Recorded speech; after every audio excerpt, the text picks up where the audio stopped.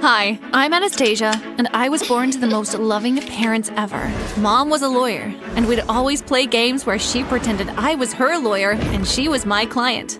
I find you guilty of drinking my cereal. I sentence you to 100 years in prison. Oh, please have pity on me, Judge. But then, she suddenly left me and Dad when I was 5, and we never heard from her again. I had to grow up with a dad who was obsessed with computers and electronics. Dad could fix just about anything. Where does this go? Right here, Daddy. He taught me everything I knew about electronics. In no time, I started to mess with them like they were nothing. In fact, I wanted to be an engineer, just like him. But then one day, while we were busy with a robot project, we suddenly heard a loud machine noise coming from outside. When we ran out to check what it was, we were surprised to find 2 bulldozers staring at us. Sir, this property belongs to Kent Inc. We are under instructions to demolish it. What? Tell Mr. Kent that he can kick rocks. Sir, please move out of the way. You have 5 seconds and we won't ask again. But Dad and I were not about to let these crazy people just tear down our building. So we linked arms together and stood in front of the store courageously. The drivers ignored us and drove their bulldozers towards us without any care for our safety in the world. Dad and I had to jump out of the way. After we lost our store, Dad fell ill and went into a long coma. I stayed by his bedside every day, holding his hand and hoping for the best. Everything is going to be okay, Dad. I promise to get payback on Harry Kent for doing this to you. I didn't know how I was going to do it, but it was going to happen. I swore it. After Dad's coma, I had to move in with my mom's wealthy cousin, Aunt Jenna. Dad had no relatives, so she was my only option. What are those? Aunt Jenna was an upper-class woman who was always cold towards me. She hated my passion for electronics and treated my projects like trash. Oh, those are my robot models, Aunt. Dad and I used to— Security! Please dispose of that trash. My models were like my life. I couldn't let that happen. Please don't throw them away, Aunt Jenna. I'll keep them out of your way. I promise. I looked at her face, praying she'd agree. Fine, you can keep your trash, but make sure I never see them. I sighed, relieved. Aunt gave me the worst room in the house, the basement, while she and her daughter, Geraldine, lived like royalty in the biggest rooms. Geraldine was the spitting image of her mother, mean, spoiled, and evil. Once, while she was sunbathing by the pool, I was passing by with a glass of juice and tripped over her foot, which was in the way. She went berserk. You clumsy oaf! You ruined my bikini! I'm so sorry, but your shoes were in the way. That's no excuse, you fool! I'm actually a very smart fool, if you want to know. And then later that day, while I was fixing some robot parts in my room, the she-devil walked in and dumped a bucket of water on my robot. Oops! I thought that was trash, just like everything else in this basement. I saw red and immediately pounced on her. Aunt Jenna heard us fighting and showed up. She pushed me away from her daughter. How dare you come into my house and attack my child? I tried to explain, but she wouldn't even listen. It's those useless robots, isn't it? I'll seize them all! No, please! They're the only things I have left of my dad. You should have thought of that before you attacked my daughter. I felt like my whole world had fallen apart after what Aunt Jenna did. I wish Dad could wake up and rescue me from this house of wickedness. After nearly a month of staying with her, Aunt enrolled me in the same private high school as Geraldine, and I settled in nicely. With time, I became the top student in my class. Anastasia, an A+ again. You should teach your cousin and maybe her D could turn into a B.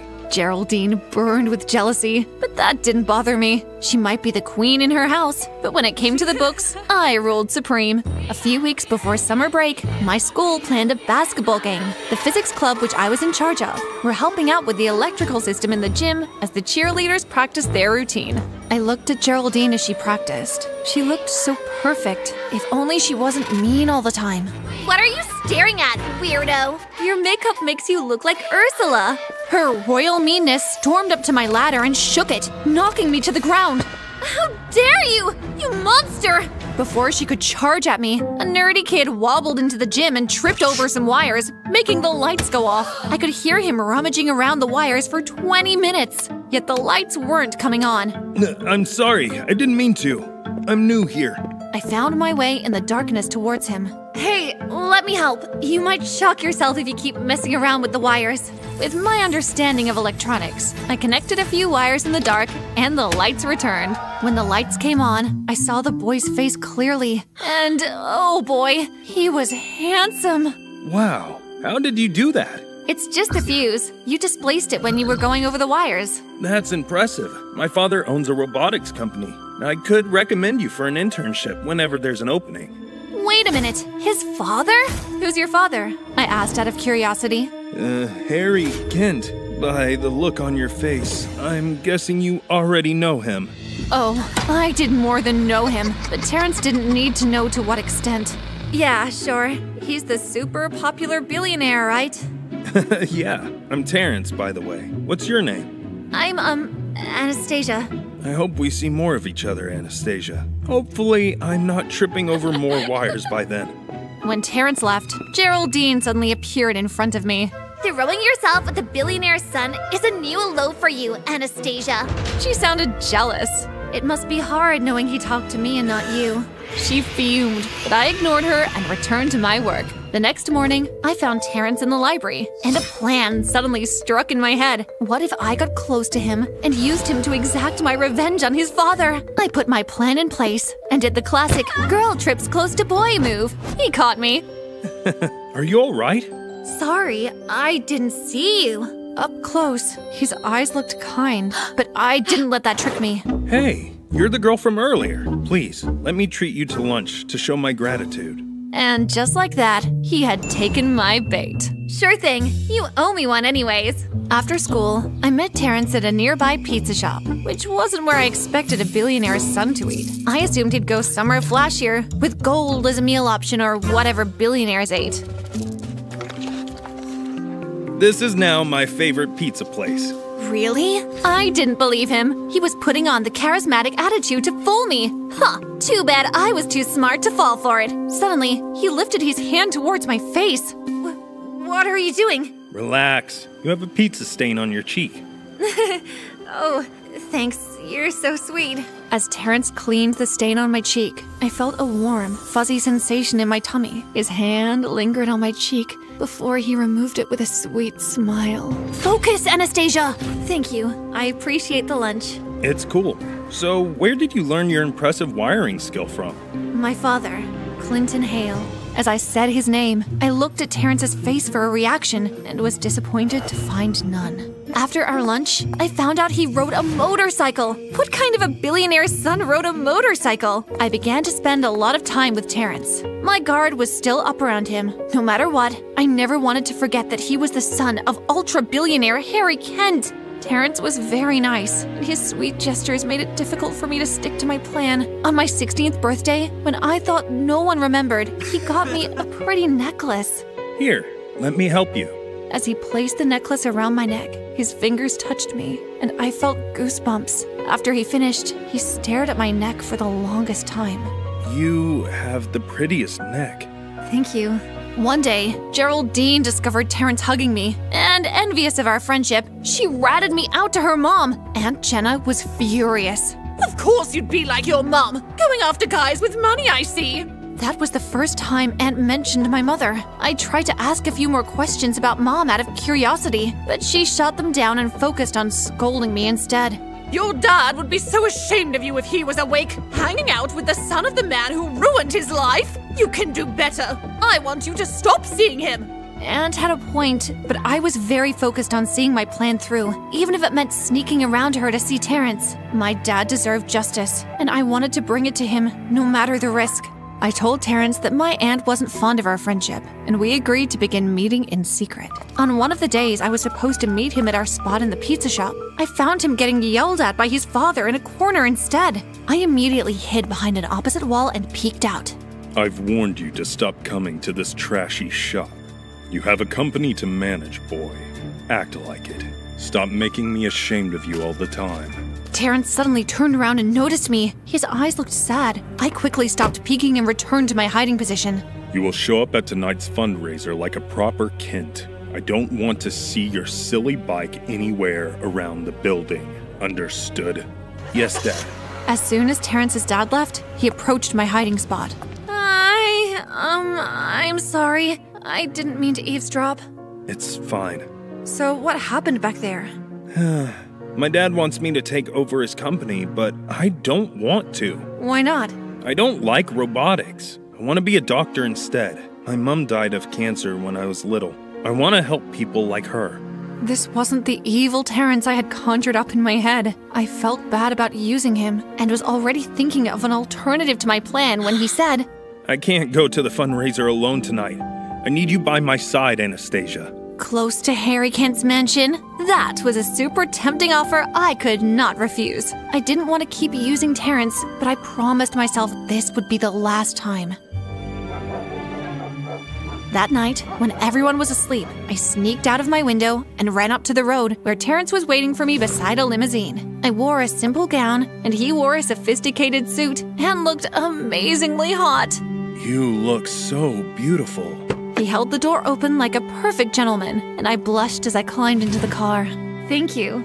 We arrived at the fundraiser, and seeing all the fancy people in their fancy clothes made me feel inferior. Terrence didn't care. You're the prettiest girl in this room. Terrence was called up onto the stage a few minutes after we arrived, and he had to leave my side. I took advantage of the opportunity to snoop around the mansion for dirt on his father. During my search, I came across a door that seemed like Harry Kent's office and went in. I started searching the office for whatever I could find, and bingo! That's when I saw it. A folder tagged "Confidential" right inside his drawers. I suddenly heard his footsteps approaching, but it was too late for me to hide, so I stuffed the folder inside my gown. Anastasia? Mom? It was my mom! But our reunion was cut short when we heard the sound of someone else's footsteps. Jump out of the window, quick! There's a ladder under it the plumber forgot this afternoon. I was so angry at her. After she left Dad and me, she never once cared to check on us. Why would I listen to you? You left me for years. I'll explain everything later. Please, just listen to me. Go out, now! I decided to listen to her and quickly made my way through the window and ran back to Aunt's house. As soon as I got home, I called Terrence to let him know that I left the party early. Then, I began to go through the contents of the confidential folder. What I found shocked me. My father used to own the company with Harry Kent before Harry accused him of fraud and kicked him out. Dad made me a major shareholder in Kent Inc. during his tenure there. This meant I was worth $1 billion. But Harry wanted to take it all. I wondered what Mom had to do with all this. Early the next morning, I was awakened by a phone call from an unknown number. Hello? Anastasia, it's Mom. Listen, I don't have much time. Come over to the abandoned trailer park as soon as you can. Mom sounded like she was in a haste, so I dressed up and hurried out to meet her. As soon as I got to the trailer park, Mom's car drove up to me and I got in. To my surprise, she hugged me. Oh, I've missed you so much, baby. I was so shocked. I'm sorry for everything, but not reaching out to you guys was the only way to keep you safe. How? When your dad lost his job all those years ago, we hatched a plan. I was supposed to get closer to Harry Kent and save our family's legacy in the company. Keep your enemies closer, he always said. Is that why you couldn't spare some time to even check how I was doing? If I did, Harry would know where you were. You're a major shareholder in his company. He wants you out of the way. I had to lie and say I had dumped you somewhere in the Sahara Desert. Everything she told me added up, except for one thing. Aunt. What about Aunt and Geraldine? I pay your auntie thousands of dollars each month to look after you and keep your presence safe, which was working fine until Harry decided to relocate her. Wow, and that selfish woman had the guts to act like she did everything for me for free. I told Mom how mean Aunt Geraldine had been to me, and she was angry. That Jezebel! I'll teach her a lesson for messing with my daughter. For now, honey, stay safe. I have a plan, and it's nearly ready. Mom and I kept in touch through secret phone calls. I told her everything about my relationship with Terrence, and she encouraged me to be honest with him. I'm in love with Terrence. If he knows I was using him, he would kill me. He's a nice kid. He wouldn't. And while I was on the phone call, Geraldine suddenly appeared and played a recording of my phone call to Mom. I wonder what Terrence will do once he finds out you're using him. I tried to snatch the phone from her and accidentally pressed the send button, which sent the recording to Terrence. Uh-oh. Terrence listened to my recording and started to avoid me everywhere. He wouldn't even let me speak to him. I was devastated, but Mom encouraged me to focus on the plan. On the day Harry Kent was to meet the board of directors to remove my shareholder status, I showed up to the meeting. No one has seen Hale's daughter for years. Who are you? Anastasia Hale. He looked like he was about to explode. Prove it. Mom suddenly entered the office. She doesn't have to. She's my daughter. And I have proof of everything you've done to her and my husband for years. As soon as his crimes came into light, Harry was dismissed from the company, and I retained my shareholder status. The next day, Mom took me out of Aunt Jenna's and I moved in with her. You and your child will no longer receive a penny from me. The look on their faces made me so happy. Years later, I completed high school and college. I kept trying to reach out to Terrence, but it was futile. Mom and I paid regular visits to Dad. Hey Dad, we miss you. So much has happened. Mom rescued me from the bad people, and I can now manage Kent Inc. Can you believe? All of your work is finally getting recognition. While I was talking to Dad, he suddenly moved his hand. Dad! Mom! Call the doctor, quick! When Mom came back with the doctor, Dad was already opening his eyes. And when the doctor opened his mouth, it was then that I looked at him. Wow. This is a miracle. It looks like he's out of the coma. Terrence, you are my dad's doctor? Anastasia. Oh, I'm glad to see you. Terrence, I've missed you so much. I'm so sorry for everything. It's fine. I've never stopped loving you, in spite of what's happened. It's why I transferred here, to help your dad. I was overwhelmed with emotions and suddenly kissed him. This was the best day ever. Hi, I'm Alessia from a small town in Kenya. Growing up, I was stubborn and also a happy kid, even though my mom worked as a servant for the wealthy Chief Mwangi at his farm. I always felt like part of the family because of the chief's son, Barasa. He was my best friend, and he did almost everything with me. He helped me with chores and even stopped me from cleaning his room whenever I had to. It was fun, until his uppity father stopped him from hanging out with me. Barasa, you're better than playing around with the servants. I want you to stay away from them from now on.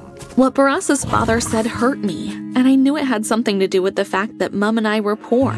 I became envious whenever I saw Barasa with his wealthy friends. So, one day I devised a plan to change his opinion of me. All I needed were the same expensive items that his friends wore. I began to put a lot of pressure on Mom to get them for me. Mom, I want that dress. How about we go to the yard sale over there? They sure do have some nice clothes. I hate them! They're ugly and cheap! I knew our poor situation was none of Mom's fault, and later that evening, she surprised me, and I was so overjoyed. Honey, I saved some money and got you those Louis Vuitton shoes you wanted. Thank you so much, Mom!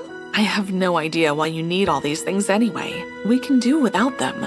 I didn't tell her that I needed them because of Barasa. He had a swimming party that night, and I wanted to make the best impression possible. I was going to show everyone that I wasn't just a regular servant girl. When I walked into the party dressed in one of my mom's old fashionable gowns and the Louis Vuitton shoes, everyone turned to stare at me. They made me so nervous that my heels shook so badly and I fell into the pool. Barasa quickly jumped in to save me, and I couldn't help but admire his strength. He lifted me as if I weighed nothing. What did you think you were doing, Alicia? This isn't your style. If your dad hadn't said those mean things about me and my mom and ended my friendship with you, I wouldn't have been trying to prove him wrong. I'm sorry about Dad. He's a little harsh sometimes, but you should know you're my best friend, Alicia. Nothing can change that. Then why do you hang out with them instead of me? I'm only doing it to trick my dad. Besides, you don't have to change anything about yourself to prove him wrong. I don't care what you look like. The moonlight danced on Barasa's face, sharpening his features and making him more handsome. Suddenly, Mom walked in on us. So, this is where you've been all along, and I've been looking for you everywhere. Mom freaked out when she noticed my position in Barasa's arms. For some reason, she had never liked him much. Do you want us to lose our jobs as servants, Alessia? His father warned you to stay away from him. As soon as Mom was done yelling, dragged me away from the pool. I couldn't have been more embarrassed. Later that night, she sat me down and talked to me. Honey, life isn't all about wealth, but how to stay fulfilled with whatever you have. I'm disappointed in your actions tonight. When she finished, tears streamed down my cheeks and I hugged her. I'm sorry for everything, Mom. I'll be better. And I did become better. I did all my chores diligently while Barasa continued hanging out with me during moments his father couldn't see us. Our friendship grew stronger, transcending beyond rules set by our parents. A few years passed by and Mum fell ill. She was bedridden for weeks while I cared for her. Every day was filled with hopes for her recovery. And one particular day, she told me something that shocked me. Honey, I think it's time we moved out of here into somewhere better. I want to give you the life you deserve. I wasn't a fan of the idea. Moving out meant saying goodbye to Barasa and the horses I'd grown attached to. I needed some space to think. I left Mum alone and dashed to the stables where I found Barasa and told him everything. I don't know if I want to leave you and everything behind yet. Then don't. Don't let your mom take you away from the farm, Alicia. You can stay with me. I'll take care of you. Barasa's words followed me for the rest of the day, and when night reached, I went back to Mum. Mum, I don't think I'm ready to leave the farm yet. But Alessia, I think it'll be better if you let yourself heal here. The nature will give you more peace.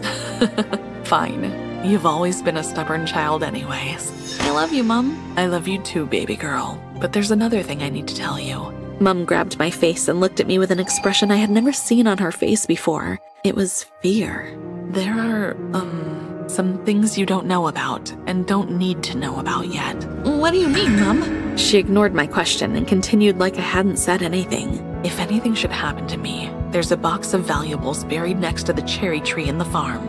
Take it and run away. Do you understand me, child? I was speechless, so Mum shook my shoulders. Do you understand me, Alessia? No, Mum, and you're scaring me. What's happening? You don't need to know, but you'll do what I say, right? I mumbled out a small right and watched as her expression shifted to normal in milliseconds. It was scary.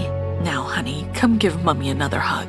Mum felt strangely better the next morning and dashed to the market to get some dairy products. She put on shades and a wig before doing so, as if her performance the night before hadn't been strange enough. Everything made me so curious, especially when Mum didn't return that night. I panicked and dashed to Barasa with the news. My mum hasn't been back all day, Barasa. I think something happened to her. I've got this. I'll rally some villagers and search the town for her. It's a small town. She can't be far. I joined the villagers in their search. As we ransacked the forest, I felt a hard object under my foot. I picked it up and found that it was an ID with Mom's passport. Her name on it was Nuella Smith, which was different from the Jennifer Howard everyone knew her as. Mom was hiding something, and I could feel it. I noticed a movement to my right and quickly hid the ID in my pocket before turning around to see Barasa emerge from the bushes with a solemn expression. I'm sorry, Alicia, but we couldn't find your mom. Footprints in the soil suggest she might have run away. I gulped and turned away from Barasa as my eyes watered with tears. I couldn't believe my mum had left me. After that day, life on the farm felt different without Mum. I had planned to leave as well, but Barasa persuaded me to stay. You don't have to leave, Alicia. I'll be inheriting the farm in a few years, and by then I could marry you, and we could live happily ever after. I mean, that's if you want. Hearing Barasa say those words made me feel a bit queasy. Of course that's what I want, Barasa. But is that what you want? He gripped my chin and stared at me with such intensity that it made my stomach churn. That's what I've always wanted, Alicia. I've been in love with you since we were kids. I'm in love with you too, Barasa. Barasa kissed me and fireworks went off in my head. 3 days later, I was in the coop feeding the chickens when Barasa walked in with a sad look on his face. Alicia, I have something to tell you. I'll be leaving to boarding school this week. Dad enrolled me in one yesterday. Sadness enveloped my entire body as I hugged Barasa. But what about our promise? Don't worry, I'll never forget. Your heart and mine are locked forever. The next morning, Barasa left the farm and we waved at each other with a secret look on our faces, promising to always return to each other. I carried on without Barasa on the farm, even if I constantly continued to feel the lack of his and Mum's presence. The only thing that kept me going was his promise to me. Time passed, and 2 years later, news of Barasa's return spread like wildfire. I heard Chief Mwangi's son will be returning today, and he's now a very handsome man. The girls won't know what hit them. I gave the woman a small smile before hurrying home with the vegetables I had purchased. Chief Mwangi was throwing a big party to celebrate Barasa's return, and I couldn't wait to see him. As soon as I arrived at the mansion, I noticed cars parked all around it. I walked around looking for him when I noticed him kissing a girl on the patio. Many people surrounded him, applauding and yelling. Happy engagement! Thank you all. Angela is the prettiest woman I have ever met in my life. My heart broke into 1,000 pieces. In disappointment, I tossed the market bags to the ground and fled the scene. Barasa, like Mum, had lied to me. I had no one but myself to rely on. I dashed to the cherry tree Mum mentioned years ago and dug furiously at the soil beside it until my hands hit something. It was a treasure box with a lot of money inside. I quickly packed my bags and left with the treasure chest without telling anyone. I flew to America and began a new life there. Mum's money supported me for years, and I used some of it to start a small agricultural business that grew into something big. I became one of the world's youngest billionaires and the proud owner of Aulis, a food technology firm. One day, I was on my way to work when a woman bumped into me. Hey, watch where you're going. She turned around and I was surprised to see Mum? Hey, pretty lady. Please, I need a job. I can be your personal maid. Here's my CV. Security suddenly showed up to drag her away. Sorry, ma'am. This crazy lady escaped us. We'll take care of her. No, leave her. I'll take care of her. I took Mum to my office and asked her a lot of questions. Why did you leave me alone on the farm all those years ago? Huh? I don't know you. She couldn't answer any of my questions, and the worst of it all was that she couldn't even recognize me. I took her to the hospital, hoping they could fix her memory issue. I'm afraid there's nothing we can do for your mother. She needs something to trigger her memory. Maybe an impactful event from her past. I tried everything to trigger Mum's memory. I showed her old photos of us together. That looks like me. Took her to a farm, even showed her the ID she dropped all those years ago. Yet, Mum couldn't recognize me. I gave up and settled on taking care of her instead. The stress of caring for Mum and the company took a toll on me, so I took some time off and went horse riding constantly. And one day, I saw Barasa and his wife. She was yelling at him right in the middle of the parking lot. I'm filing for a divorce right away! I was about to ignore them when she raised her arm to slap him, and I couldn't help but swoop in and grab her arm. That's enough! I won't let you assault someone on my property. And who do you think you are? Alessia, Barasa's old friend and owner of the parking lot you're standing on. Of course you're his friend. You both look pathetic. She flung her arm out of my grip and walked away with a menacing look at Barasa. Expect divorce papers and my lawyer! When Angela left, Barasa looked at me. Wow, you've grown and changed so much, Alicia. I wasn't going to remain a servant forever. Barasa had also changed since the last time I saw him, and seeing him now, I realized I no longer cared about him. There was no trace of the love I felt all those years ago. Alicia, about what you saw years ago. Dad forced me to marry Angela as a business transaction. He wanted a deal with her dad. It was nothing serious. I don't care, Barasa. I'm sorry about what your dad did, but I think it's best we move on. I've moved on. You should too. I won't give up on you, Alicia. No matter what it takes, I'll do anything to prove that I still love you. I pulled my arm out of his and walked away. I wasn't letting him back into my life. The next day, I was sitting on the couch watching some STA videos on TV when I heard a knock on my door. I went to see who it was and was surprised to see Barasa standing right on my porch with a bouquet of flowers in his hand. Hey there, thought I'd pay you a visit. How did you find my place? I asked around. Would you let me come in? Fine. Make yourself at home. Thank you. Your place looks absolutely beautiful. While we talked and caught up on the past, Mum walked in. Hey, Mum. Meet my friend Barasa. You remember him, right? She gave him a strange look, then approached him and sniffed his scent like a dog. Her pupils dilated and she pointed at Barasa. I know that smell. My memory's suddenly coming back to me. I knew I should be relieved that Mum's memory had returned, but I was offended. I was her daughter, and she couldn't even recognize me. But then she remembered Barasa, whom she didn't even like. She was also acting strangely and scaring Barasa. Hey, Mum, that's enough. No, Alessia, that boy and his father are criminals. That's a lie. You're a crazy woman. I remember everything.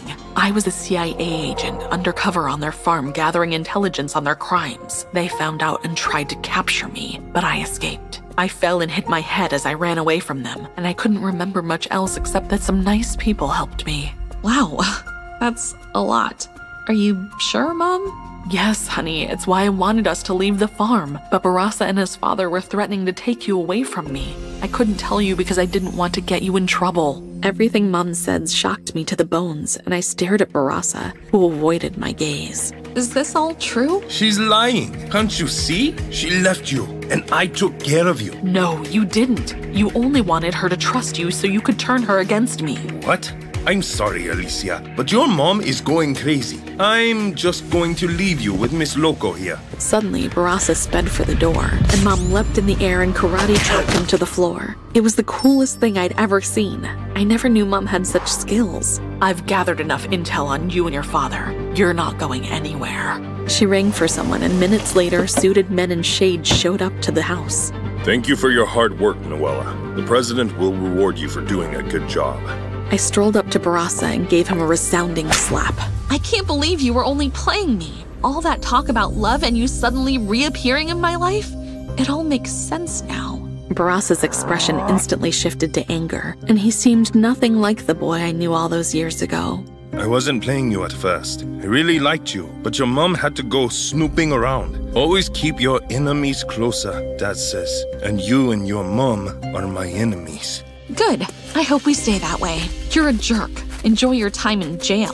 I watched with a smirk as Barasa was dragged into the car and driven away. As soon as he left, I turned to Mum. So your name's Noella. I wish you had told me instead of keeping me in the dark. It was for the best, honey. Again, I'm really sorry. I'll spend each day making it up to you. I hope so. I threw my arms around her in a hug, basking in the scent and warmth of her body, which I'd missed. I've missed you so much, Mom. I was really scared you'd never remember me, and then when you did, I got mad that it only happened because of Barasa. I felt like you didn't love me. Don't say that, baby. I love you. And as for my memory, I couldn't control it, but remembering you is the best thing to have ever happened to me. I've missed you too.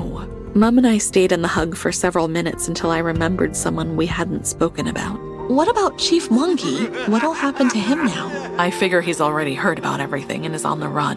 But we'll get him.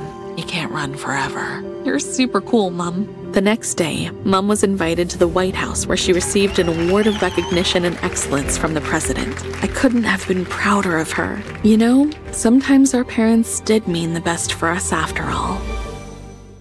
Some people call me the luckiest girl in my small town in Colorado. I was the only child to my successful parents, who never wanted me to know what they did for a living.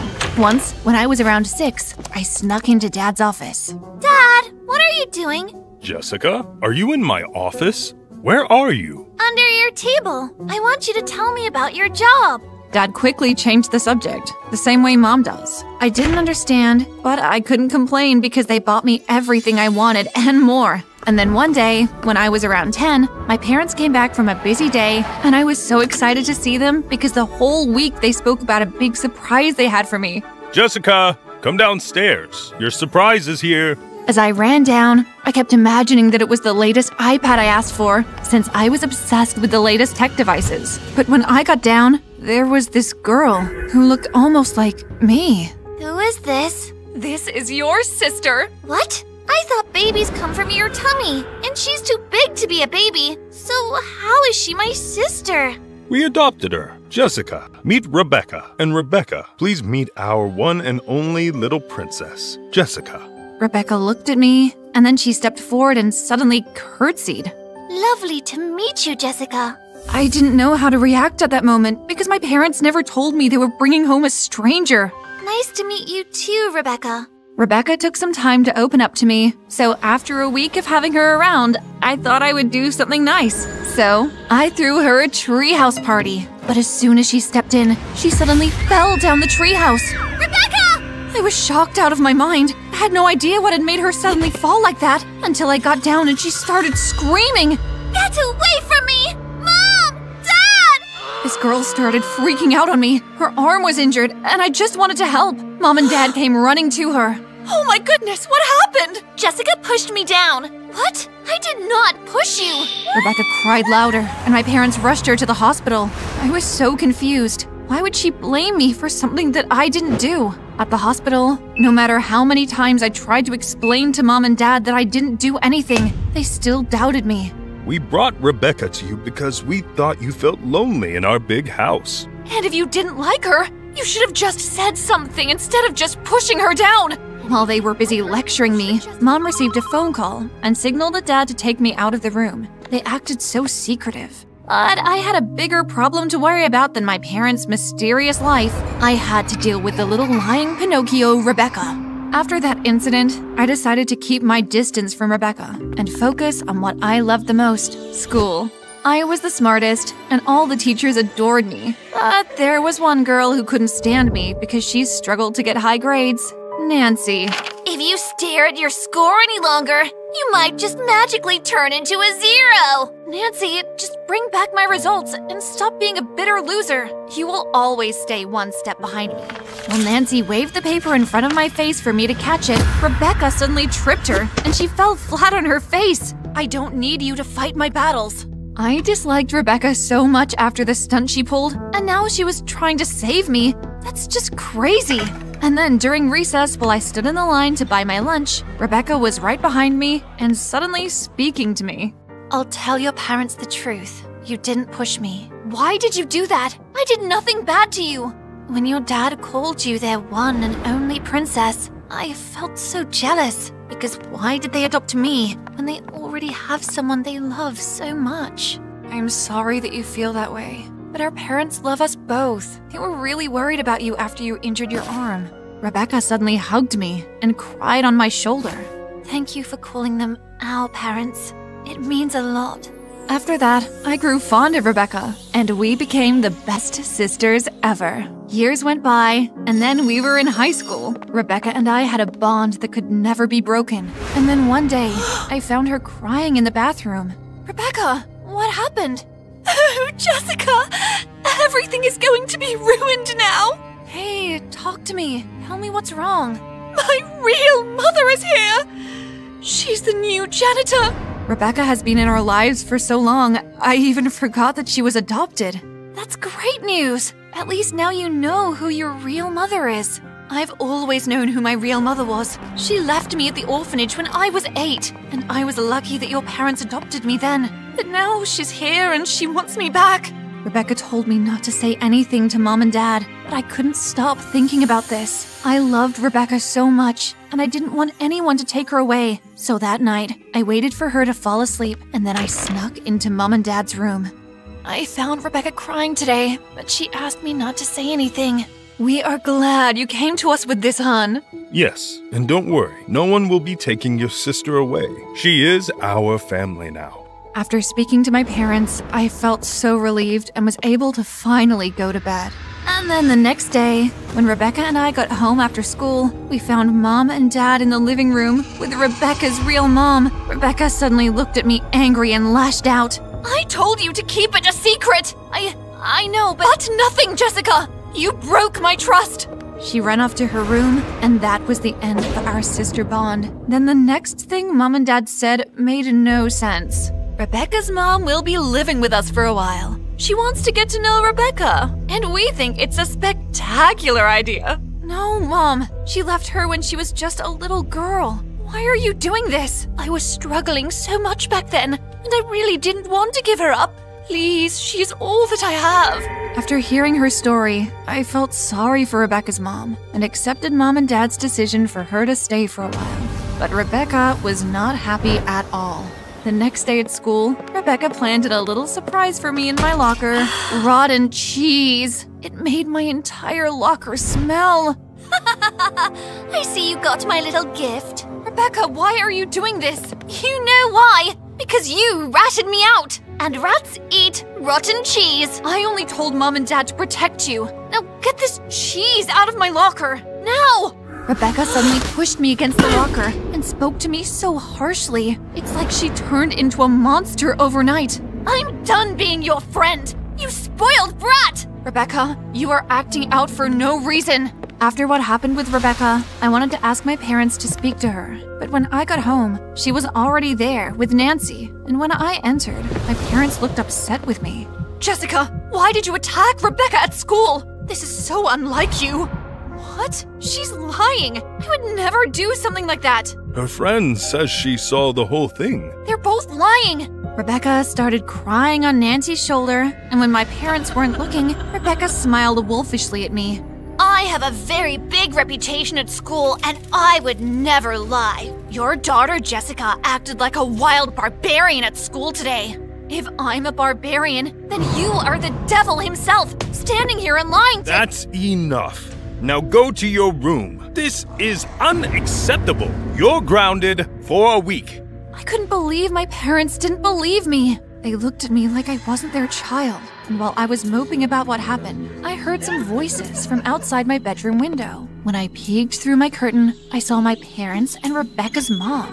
I opened my window slightly without them noticing and managed to hear everything they were saying. The girls will soon turn 18, and we need to plan their next step. Oh, I can't wait to get my hands on all that money their parents left them. Yes, I'm tired of playing sweet daddy. I should be on an island, enjoying the sea breeze. And I don't have to play the stupid role of being the janitor. I can't believe how smoothly our plan worked. They are now at each other's throats. It's going to be a piece of cake getting them to sign those papers. I couldn't believe what I had just heard. My heart raced as I heard footsteps by my door. I quickly shut my eyes tight as the door opened. Jessica! Jessica! I kept my eyes closed, hoping that she would eventually go away. She's fast asleep. That's good. We should be careful where we have our meetings now.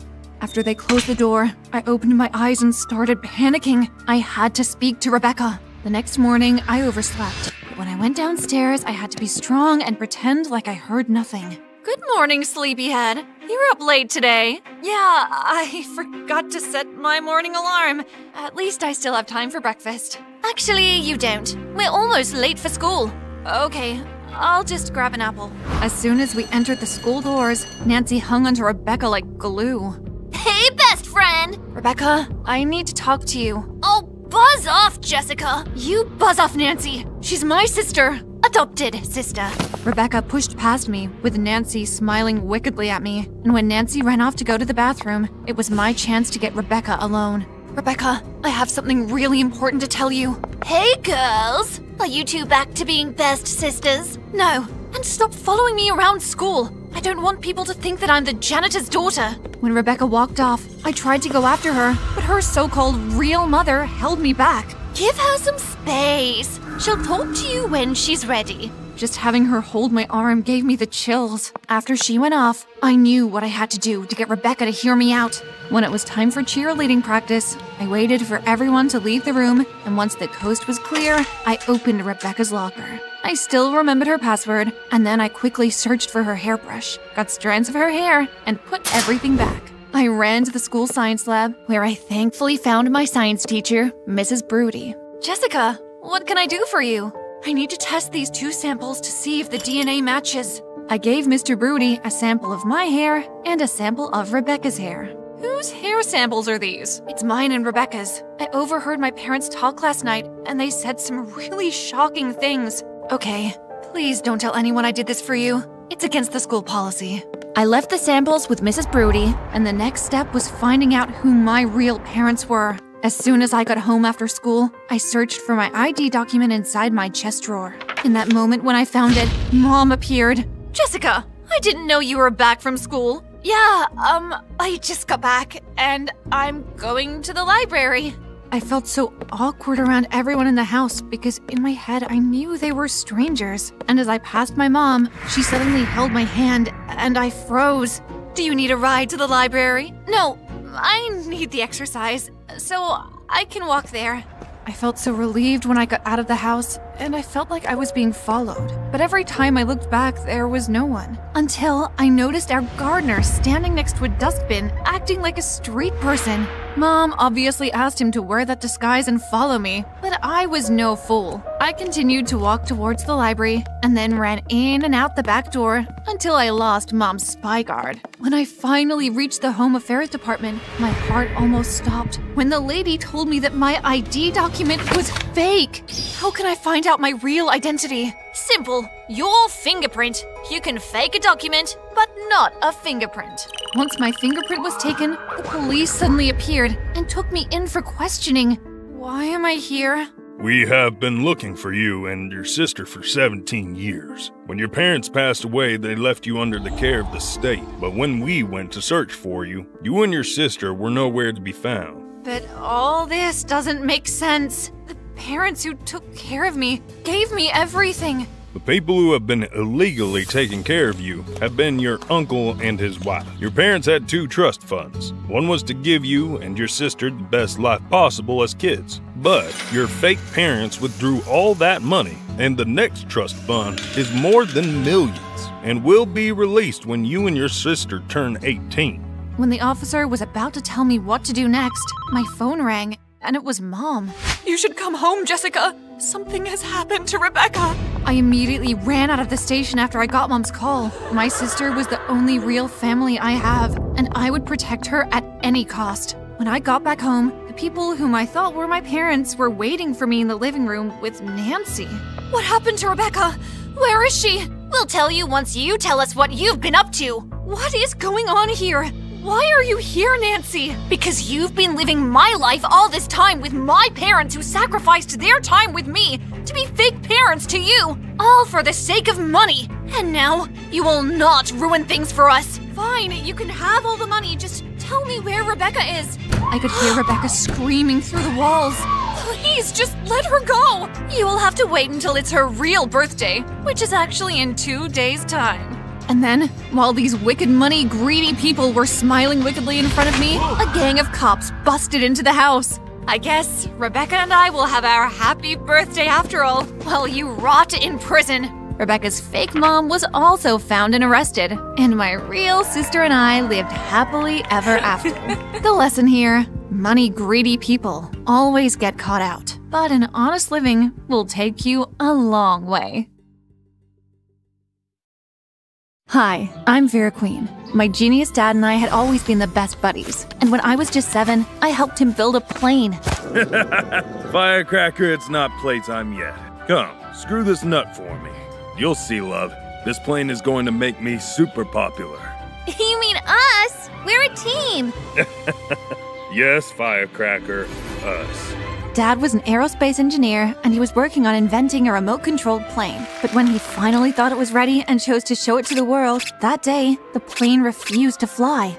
Things were not the same between Mom and Dad after that. Mom began to pick fights with him every day. You silly man! You spent years working on that stupid invention! Now you're a failure! You should crawl up in a hole and stay there! To make things worse, Dad's invention that failed him was all over the news. It broke his heart, and Mom wouldn't even let me comfort him. You poor thing. Must have been hard with Dad forcing you to work on that plane with him. He didn't force me. I loved working with him. Days later, Dad just packed up and left without a goodbye. I was so sad and angry at Mom for making him go away. It didn't help that Mom also began to act like she doesn't remember I exist. Sometimes she would go to work without dropping me off at school, or forget to keep something for me to eat. She was terrible. One day we went grocery shopping together, and she met an old friend of hers. Is this your daughter? Yeah, she's so pretty. What's her name again? Her name is... Sweetie, what's your name again? Is that a serious question? Real moms don't forget their children's names, ever! I was so angry I left them there and went home. But on getting home, all the anger melted away at the sight of my favorite thing in the world.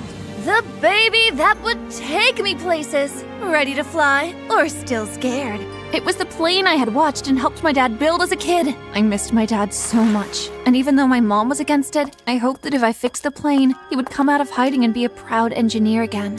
Vera Queen, get out from there this instant! Mom, just a few minutes. I've told you to stop wasting time with that plane. Your dad wouldn't listen too, until it failed him. This is practice for the future, Mom. I want to be an aerospace engineer like Dad. Sounds like a fancy way of saying you want to be a failure like Dad. You will never touch that plane again, or what? You will make me go away like you did, Dad? What do you even care? You can't even remember my name. Get out, or I'll set that plane on fire. At her threat, I left the garage like the devil was after me, because I couldn't bear the thought of Dad's hard work going to waste like that. The tension between Mom and I worsened after that, but to my surprise, 4 days later, she surprised me with a cake for my 16th birthday. Happy birthday to you. Happy birthday to you. It warmed my heart, but I turned 16 5 days ago, Mom. I know, sweetie, I just remembered. I am so sorry I forgot. Well, I can't reject this yummy-looking cake. Then take a bite. The moment I swallowed a few bites, I began to choke. Mom, did you put peanut butter in this? Yeah? Why? How could you? I'm allergic to peanut. I couldn't say anything else because I lost consciousness. When I woke up, it was in the hospital, with the witch I called my mom crying beside me. I see your plan to kill me failed. Oh, Vera, please don't say that. I completely forgot you have a strong allergy to peanut butter. I swear.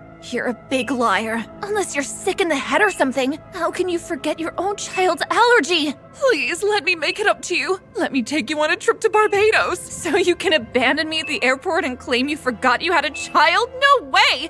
Even though Mom seemed genuine, I refused to forgive her. Her explanations just didn't make sense. 2 weeks later, Mom came back with a guy she introduced as Smoke. He will be watching over you, at home and in school. Wait, you got me a nanny? Why? Don't question me! Look, even has a cute dog. His name is Bruno. You just want to make sure I don't go near that plane, don't you? You may as well plant cameras to monitor me. I went to bed fuming. I couldn't stand a stranger looking over my shoulder. Knock, knock. I got you some dinner since you skipped it. Oh, so you're my mommy now? Look, Vera, your mom is not in a very good place right now. Who are you to tell me about my mom? Leave! I am not hungry! Smoke kept the food on the floor before he left, and I devoured everything in seconds. Despite my best efforts, Mom refused to budge on making Smoke leave, and I had almost given up when I noticed something that made me decide to take matters into my own hands. Smoke was in love with my mom! I could clearly see it in his eyes whenever he was talking to her. One day, we had dinner out, and my mom began to choke. Smoke flew to her, like freaking Batman. Drink water, ma'am. You don't have to pat her back, mister. I went to do it myself, but Mom leaned away from me and further into Smoke. Thanks, Smoke. You're doing it just right. I was mad. I didn't even have enough of my mom to share with someone else. True, she was a meanie, but she was all I had. He had to disappear, like the Smoke he was. So I turned to the dog I could see he loved so much. Sup, Bruno? I'm gonna give you a makeover. Now you look stunning. But when I made to stroke the dog, some of his fur began to come off and I was horrified. I felt so guilty that at the sound of my mom and Smoke coming in, I ran away to hide in the plane. While I hid, my eyes fell on 2 disconnected wires. I joined them back and experimentally pressed the remote. To my shock, after years of trying to revive the plane, it geared to life. It works! I am gonna fly, baby! Knock, knock. I shrank when I saw Smoke at the window with Bruno. I am so sorry. I just wanted to change his color so you could get mad enough to leave. I didn't know it would make him shed his fur. Forgive me. Under one condition. You're coming with your mom and I to Barbados this coming holiday. The last thing I wanted to do was join my mom on a trip where she was likely to embarrass me. But if that was what I could do to redeem myself, fine. And that was how I found myself about to board a plane with Mom, Bruno, and Smoke. I was quickly uncomfortable with the men that would fly us. Is there a reason why the 2 of you look like you haven't slept in ages? Oh, don't mind my daughter. Her mouth has no filter. We boarded the plane, and soon we were up in the sky. While Mom and Smoke chatted like an old couple, I was all by myself. Suddenly, the sound of snoring from the cockpit reached my ears. Hey, those pilots are sleeping! I told you they looked extra droopy! Really? That means... Don't listen to her. She just wants to ruin this trip. Mom, I swear this is not a— Silence! Mom and Smoke continued talking, and I felt like weeping because seconds later, our plane was spinning in the air. Oh, oh, oh, oh! Oh God, we're gonna die! Attention passengers, please grab the parachute in the compartment above you. May the odds be in your favor. You idiot pilots! I hadn't used a parachute before, but from the movies I had watched, it couldn't be so hard. We all jumped out of the plane, but the movies had deceived me. I couldn't activate the parachute and I just fell. I woke up to something licking my face. Bruno? Good boy. And found myself tangled up in some vines hanging from a tree. There were so many trees! Help! Mom! Smoke! Sleepy pilots! Oh God, was Mom okay? I didn't know how she landed. Gently, I got down from the tree and gasped when I saw a cluster of eggs half my height. The size of the eggs was pointing to a very giant beast around. I opened my mouth to scream for help, but just then, I saw a huge shadow ahead. It was the head of a dinosaur! I took to my heels with Bruno right behind me. I couldn't tell for how long I had ran before I crashed into someone. Tears of relief filled my eyes when I saw who it was. Mom, it's you! Oh, I am so happy. Who are you? You must have hit your head somewhere. It's me, Vera. Stay away from me! And just like that, she took off running like a freaking antelope. Bruno chased after her. I made to follow, but I tripped over some really hard, giant poop and fell flat on my face. Oh! Ah! Don't eat me! I swear, I am very bitter. Eat you? What are you talking about? I scrambled to my feet and my jaw dropped. The dinosaur had a human body. Smoke? I don't know if it's evolution or something, but you kind of have a dinosaur head. What? Oh, must have fallen on me when I fell. I think this place is an abandoned site for shooting a Jurassic movie. Plastic dino eggs, plastic dino poop. I get it. Look, my mom, I just saw her and she took off like she doesn't know who I am. Bruno is with her too. Oh no, we have to find them. We searched endlessly for hours, and when it began to get dark, I began to lose hope. Oh, Mom! Will I ever see her again? I know she's the worst, but I still love her! You know, your mom doesn't forget things about you because she wants to. Yeah, it's because she doesn't care. No, she has early onset dementia. Forgetting things is a part of it, and that's why she hired me. Not to look after you, but her also. I am her live-in nurse. Wait, all this while, she's just been suffering from memory loss? She won't remember me again? I wanted to tell you earlier that night in your room, because she wouldn't. But her forgetting you today might just be the trauma of falling out of the plane. My heart was in shreds for making things difficult for my already sick mom. What if I never see her again? Smoke comforted me and asked we rest in a small clearing. We had just made a fire when the sound of something snorting behind us made us tremble. Smoke was before me in a flash like freaking commando. It's a wild boar. Run! I'll distract it. I was about to run, but the sight of a dinosaur costume on the ground gave me an idea. Roar! I am gonna have pork for dinner! To my delight, the pig turned and ran with its ears tucked in. How was that roar? Dinosaurs don't roar, but thanks for saving my life. You wanted to save mine first, so thanks too. For the rest of the night, I talked with Smoke, and I found he was a super cool guy. When morning came, we were ready to look for Mom again, but we didn't know where to start. Then I noticed some bright orange fur on the grass. Look, that's Bruno's fur! It leaves a trail. Might lead to your mom. We did, and just as we were about to enter a clearing, someone pounced on Smoke from behind. It was Mom! Oh, Vera! Smoke! I rushed to her and hugged her, and Mom hugged me too. Mom, I am so sorry for being mad at you. You should have just told me you were sick.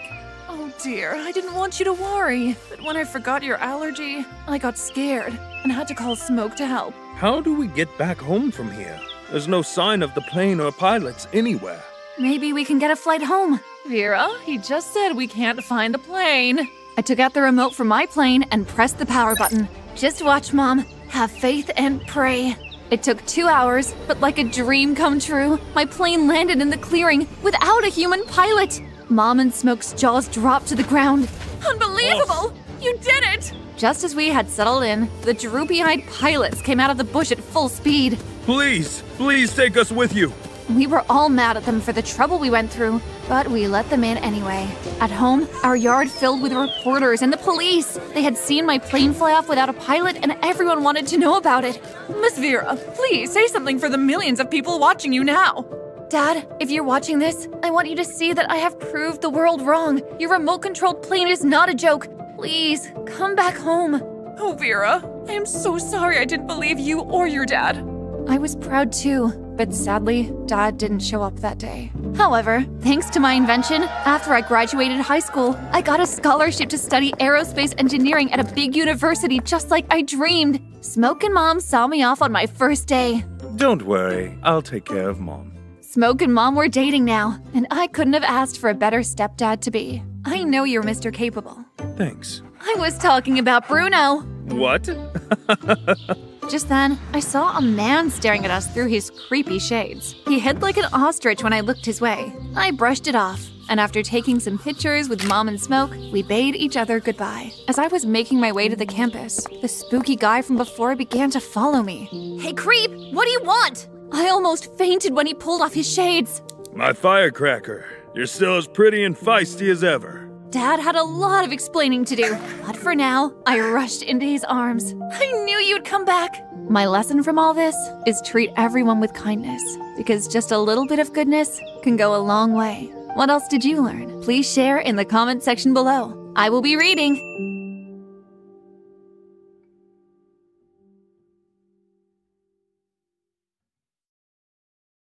My parents were so rich and loved themselves so much that they even built a statue of themselves. We had everything money could buy and more. I had like a zillion toys, and I even had my own theme park. But I was never interested in their splashy lifestyle. I've always had a curious mind. Like, for example, I couldn't get my mind off what was behind that red door that Mom and Dad forbid me from opening. So sometimes I would just sit and look at it. Samantha, you must be the only child on this planet who sits and gazes at a door when you have a room filled with toys. Well, I was wondering if maybe I could look through the peeping hole just once. But you know the rules, Samantha. Please? Fine, just one peek. I'm counting till 5.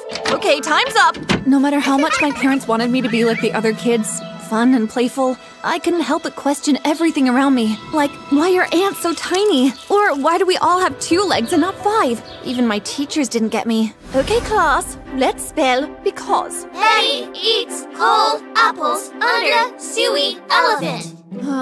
Yes, Samantha. Why does Betty eat cold apples under an elephant? Oh, Samantha, you're the special one, aren't you? I didn't care how people looked at me because I knew I was meant for something great. And then one day, when I was around 10, I discovered my passion after watching Mira, the Royal Detective. I wanted to be just like her. My parents even got me my very own detective magnifying glass, but they instantly regretted it during one of their lavish parties. Instead of dressing up in a frilly dress taking selfies like the other girls, I walked around with my detective costume and magnifying glass. And as I was searching for clues to unravel anything mysterious, my detective skills took me into Mr. Shaquille's bag. He worked with my parents, and oh boy was I surprised to find out what he had inside.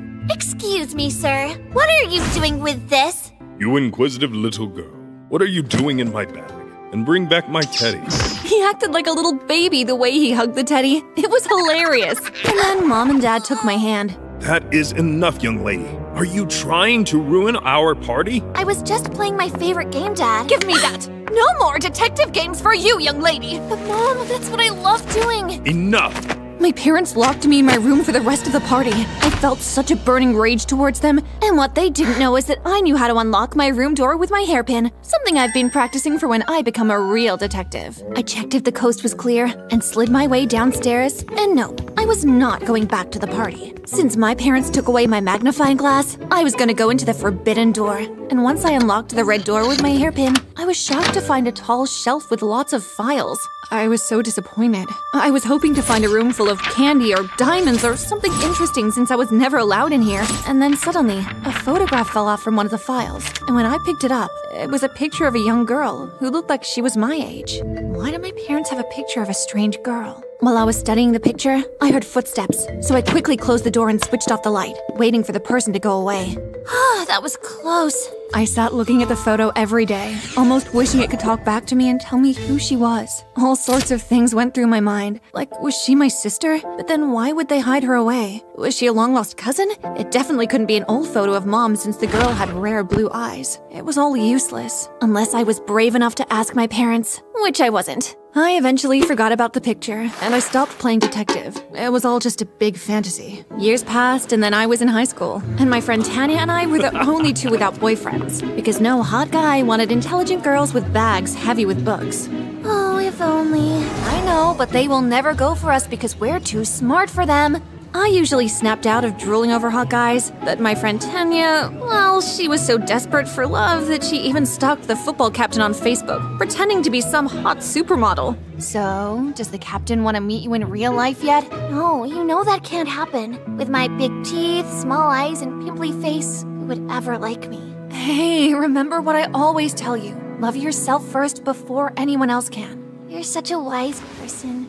Thank you. I had deep love for Tanya. We only met in high school, but it felt like we'd known each other for a lifetime. I usually took a bus home with Tanya after school, but this time around my parents were waiting for me, because apparently they wanted to celebrate some business deal Dad made. Our lives are going to be even more perfect now, but we already have so much. Money can never be enough, my dear Sammy. Once you get the taste of making your own money one day, you will want more and more. That sounded so absurd. And then when the waitress came to take our order, my parents froze. And so did I, because her eyes looked exactly like the girl from the picture I found years ago. You. Sorry?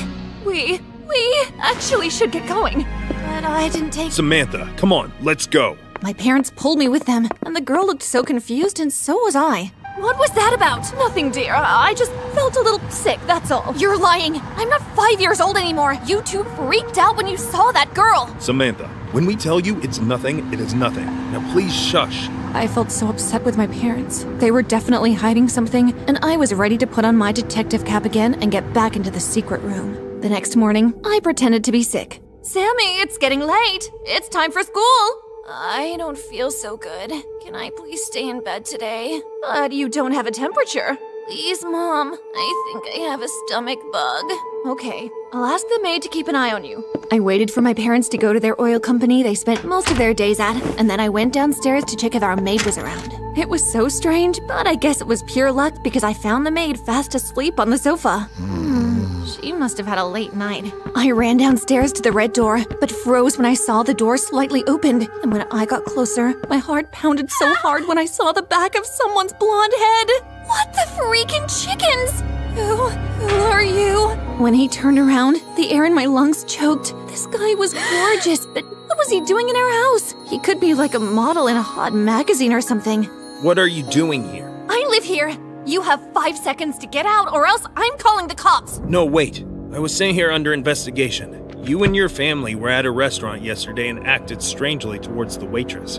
How do you know that? That girl was robbed of all of her parents' assets after she lost them. And when she was 2, she was left at an orphanage. The caregivers found out that her parents were actually millionaires, and they left their only child all their fortunes. Okay, and how did that connect to us? All the girl's assets were embezzled from her family name and company. The only way she can find justice is if we help her find a memory card, which has all the encryptions to her assets. I still don't understand how all this connects to my family. Deep down, I was scared to admit that this strange guy was maybe right. My parents might be the fraudsters. Well, their reaction yesterday triggered the girl, and she contacted the CIA, who have been working on this case for years. If you know anything, you have to let us know. I started sweating and I felt so anxious when he questioned me. And then he suddenly caught me as I didn't realize I was about to faint. Hey, are you all right? Can we get out of here? I feel a little nauseous. When we were in my room, I had to do the right thing. I showed him the picture. I found this some years back, in the same room downstairs. It's the same girl from the restaurant. You know what this means, right? It's just a picture. Your parents might be the criminals. I broke down crying at the sound of the truth, and the handsome, strange guy in front of me comforted me. I won't let anything happen to you. My name is Jake, and this is my number. If you see a memory card that your parents are very frantic about, call me. Thank you, Jake. I'm Samantha, and I really don't want my parents to go to jail.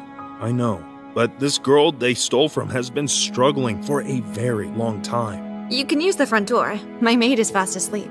Oops, I forgot about that. I saw her in the kitchen and sprinkled some sleeping potion around her. She'll be up after an hour or so. With that, he jumped out my window and disappeared like some kind of Batman. After hearing everything that Jake said, I was never the same again. The thought of my parents being criminals scared me, but ending up in prison was even worse. What would happen to me? Samantha! Samantha! It's your turn to go up to the board. I was not myself, and there was no way I could go up and do any calculations on the board. My life was falling apart. Samantha, what's up with you?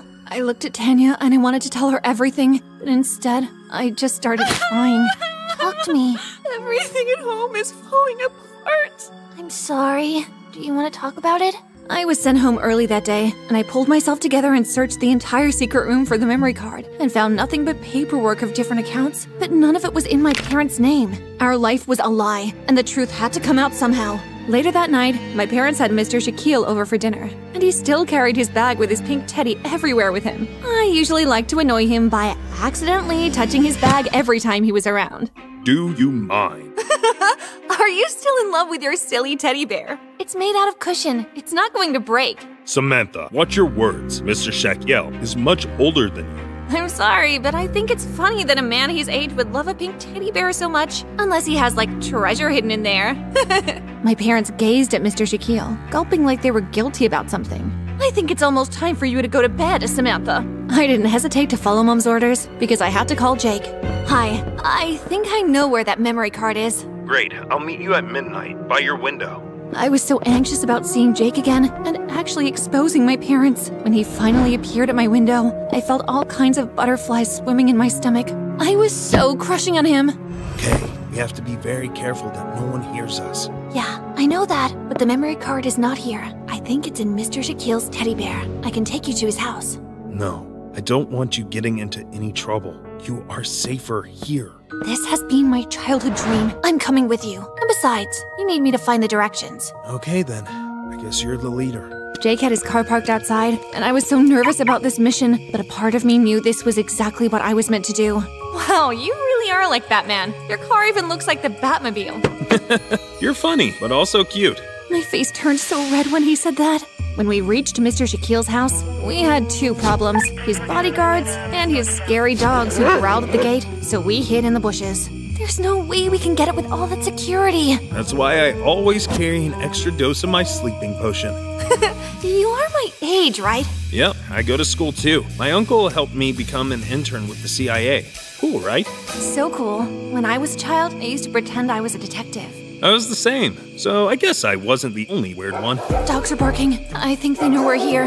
Don't worry, I got this. Jake went closer to the gate. He got the dogs to sniff his hand, and they immediately fell asleep. And then he climbed the tree, jumped onto the roof, and started sprinkling the potion on all the bodyguards. Wow, he is so amazing. As we entered Mr. Shaquille's room, the first thing I spotted was a freaking toilet pan next to his bedside. And when Jake saw it, we wanted to burst out laughing, but we held it in. I think I see the teddy bear. He's cuddling it. Great. It was nerve-wracking watching Jake pull the bear slowly out of Mr. Shaquille's hand, and then suddenly he sat up awake, but his eye mask was still on. Who's there? My heart pounded so much, but then I remembered the potion dust Jake shared with me, and I sprinkled it on Mr. Shaquille, and he dozed off immediately. Well done, Detective Samantha. We left Mr. Shaquille's mansion, and later Jake parked at a quiet parking lot where we tore open the teddy and found the memory card. Bingo! What will happen now? I hand this over to my chief officer, and your parents and Mr. Shaquille will unfortunately be arrested. Hey, don't worry. I told you I won't let anything happen to you. When I got back home, the police were already there. I ran inside to see my parents, and they were so mad at me. Mom? Dad? Samantha, what did you do? We gave you everything. You ungrateful child. I'm sorry, but I didn't want to live a lie anymore. After the cops took my parents, the girl from the restaurant appeared. Hi, I'm Jessica. Jake told me that you helped him. Thank you so much. I was taken back when she hugged me, and then a part of me didn't feel so bad for exposing my parents because an innocent person finally got her justice. I'm sure you're going to move into the mansion. I'll just get my stuff. You don't have to leave. What? This is your mansion. I have experienced the pain of not having parents and a home. Life can really humble a person. I would never want to see a good person suffer. Thank you so much. Even though my parents were not present, I still had the chance to be with my friends and continue with school. You know what you should do? You should write a book. Maybe I will, but what I'd like you to do is put on your real face on social media, because there's nothing better than the real you. Tanya eventually took my advice and even ended up having a real date with her crush. Some of my dreams also came true. Jake got me an internship spot with the CIA, and I was so good at my job. I think the diamond is in the bottle the suspect always carries around. Well, Samantha, I think you might be right. But all of my dreams came true when... Would you like to go out with me? It depends, Detective Jake. On? It depends on what you know about me so far. Well, I know you like Mira, the royal detective. And? I know you like me, too. You know me well.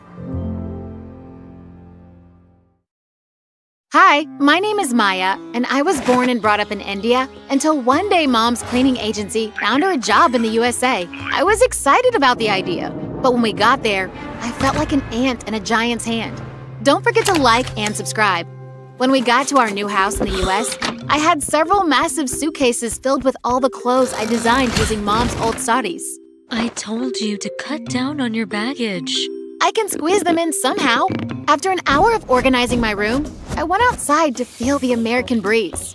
That's when I saw a pram rolling across the road and a car speeding toward it. Somebody, help! I leaped into the air and got the pram, strolling the woman's baby safely to her. Oh, thank you so much. I owe you. No, don't worry about Call that. that number or come to the address. When I looked at the card, I was blown out of my mind. She was the CEO of MM, the best designer in USA. Her designs were a big inspiration to me. But when I showed my mom the card, she wasn't happy at all. Tomorrow, I am going to meet her and show her my designs. Tomorrow, you will go to school, and when you graduate, Raj will marry you. The end. I have told you before, I'll choose my husband, not you. The real end. With that, I walked away from her. The next day, she enrolled me in a nearby school, and I wasn't even nervous until I walked in and realized how tall everyone else was. When the girls approached me, I almost puked because their dress and color combination was blindingly outrageous. I am Lisa. Everyone new here has to join my fashion club.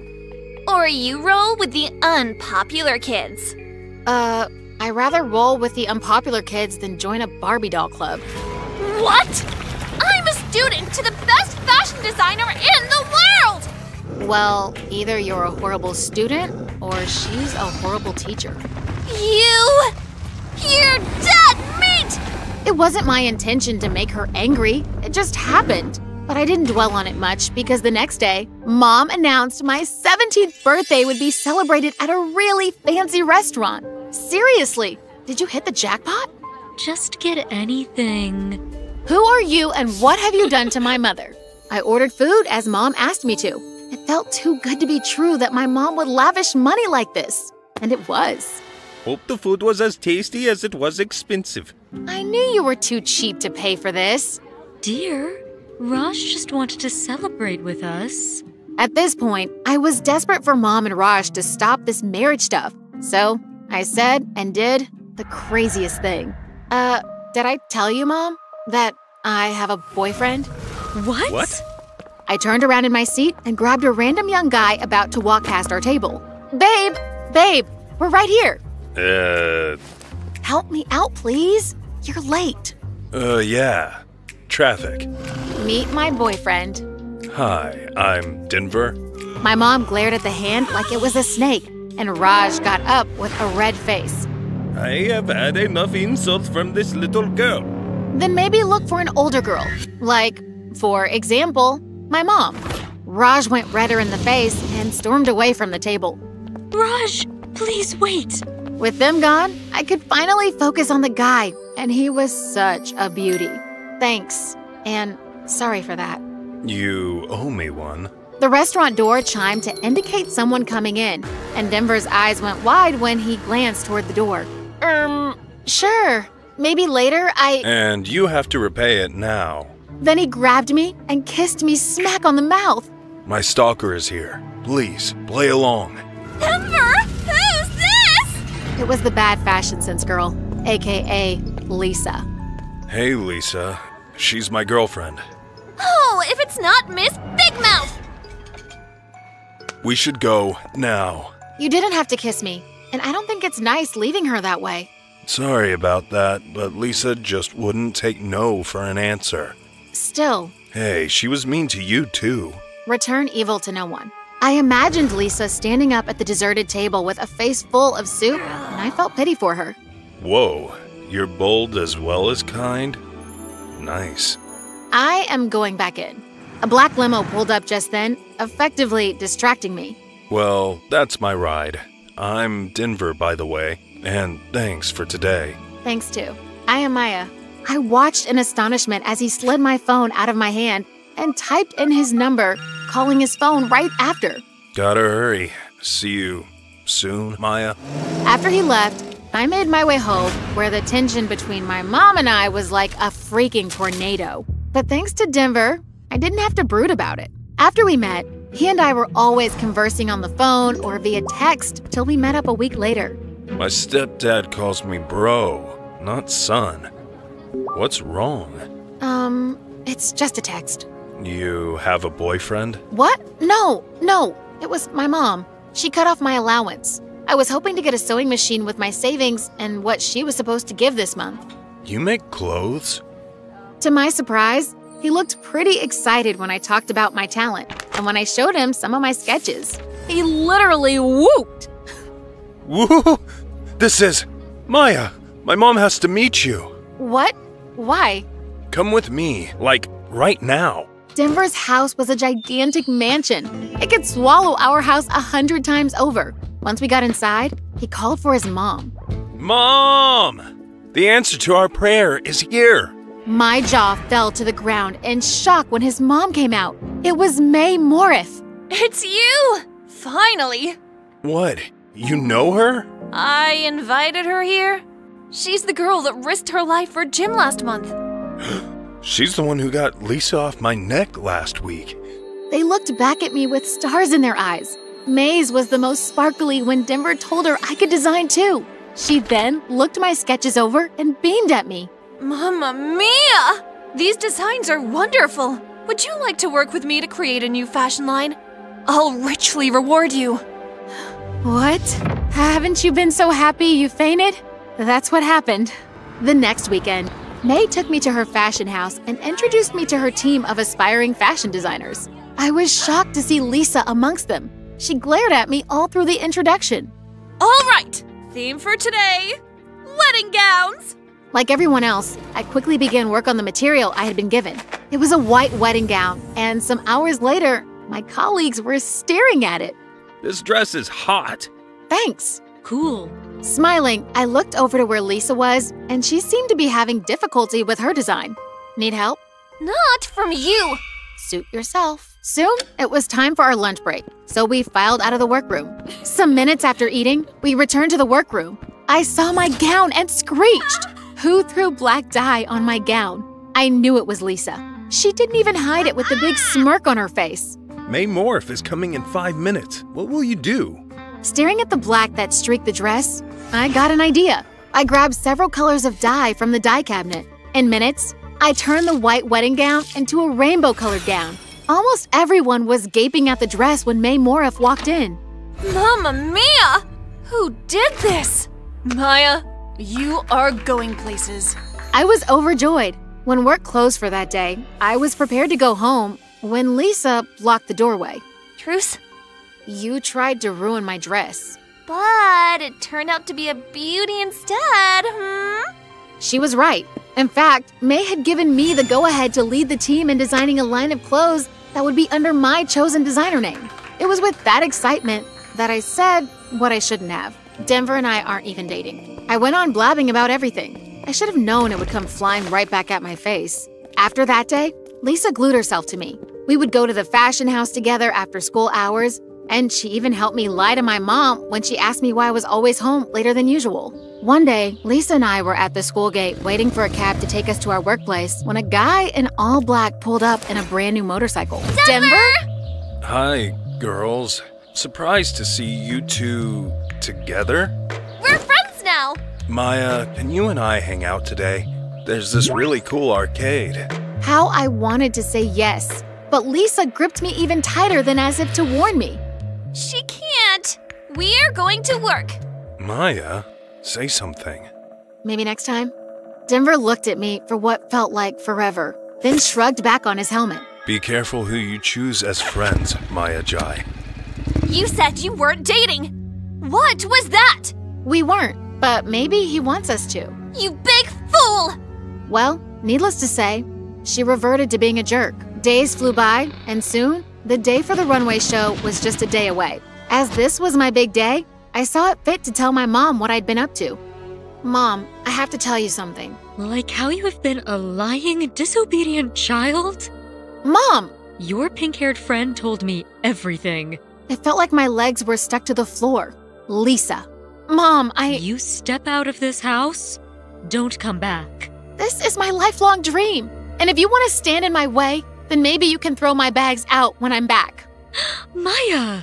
To get my mind off worries about my mom, I threw myself into work that day. Soon, all my colleagues left, and it was time to close.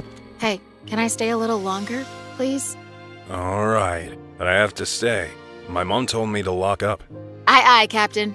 Hurry up, one-eyed pirate. Denver, I am sorry about the last time. I just couldn't leave her there.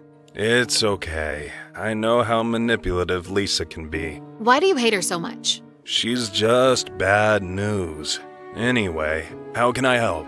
Working with Denver was a sweet experience. Soon, it was dark. Come on, I'll take you home now. I am not even sure I have a home anymore. What do you mean? I told him everything and begged to stay here. The building had some sweets and a stocked fridge I could survive on. Denver reluctantly left, promising to come back early tomorrow morning. The next morning, I went to the studio where the dresses were kept, and I almost fainted with what I saw. All the dresses were shredded at the hem, and Lisa was in the middle of shredding the last one.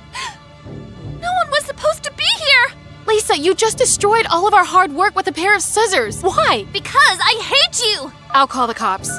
You have no proof. Are you sure, Lisa? Denver! Lisa was arrested, and May Morif was in pieces. I'm done for! What do we do, Maya? I don't know. Staring at the ruins of my hard work and the thought of Mom not welcoming me home combined made me tear up. But before I could let out a wail, Denver took my hand. If you could turn a stain on a dress to a glamorous design, you can do some magic here as well. I believe in you, Maya Jai. His soft words sent a boost of confidence through me, and I suddenly got an inspiration.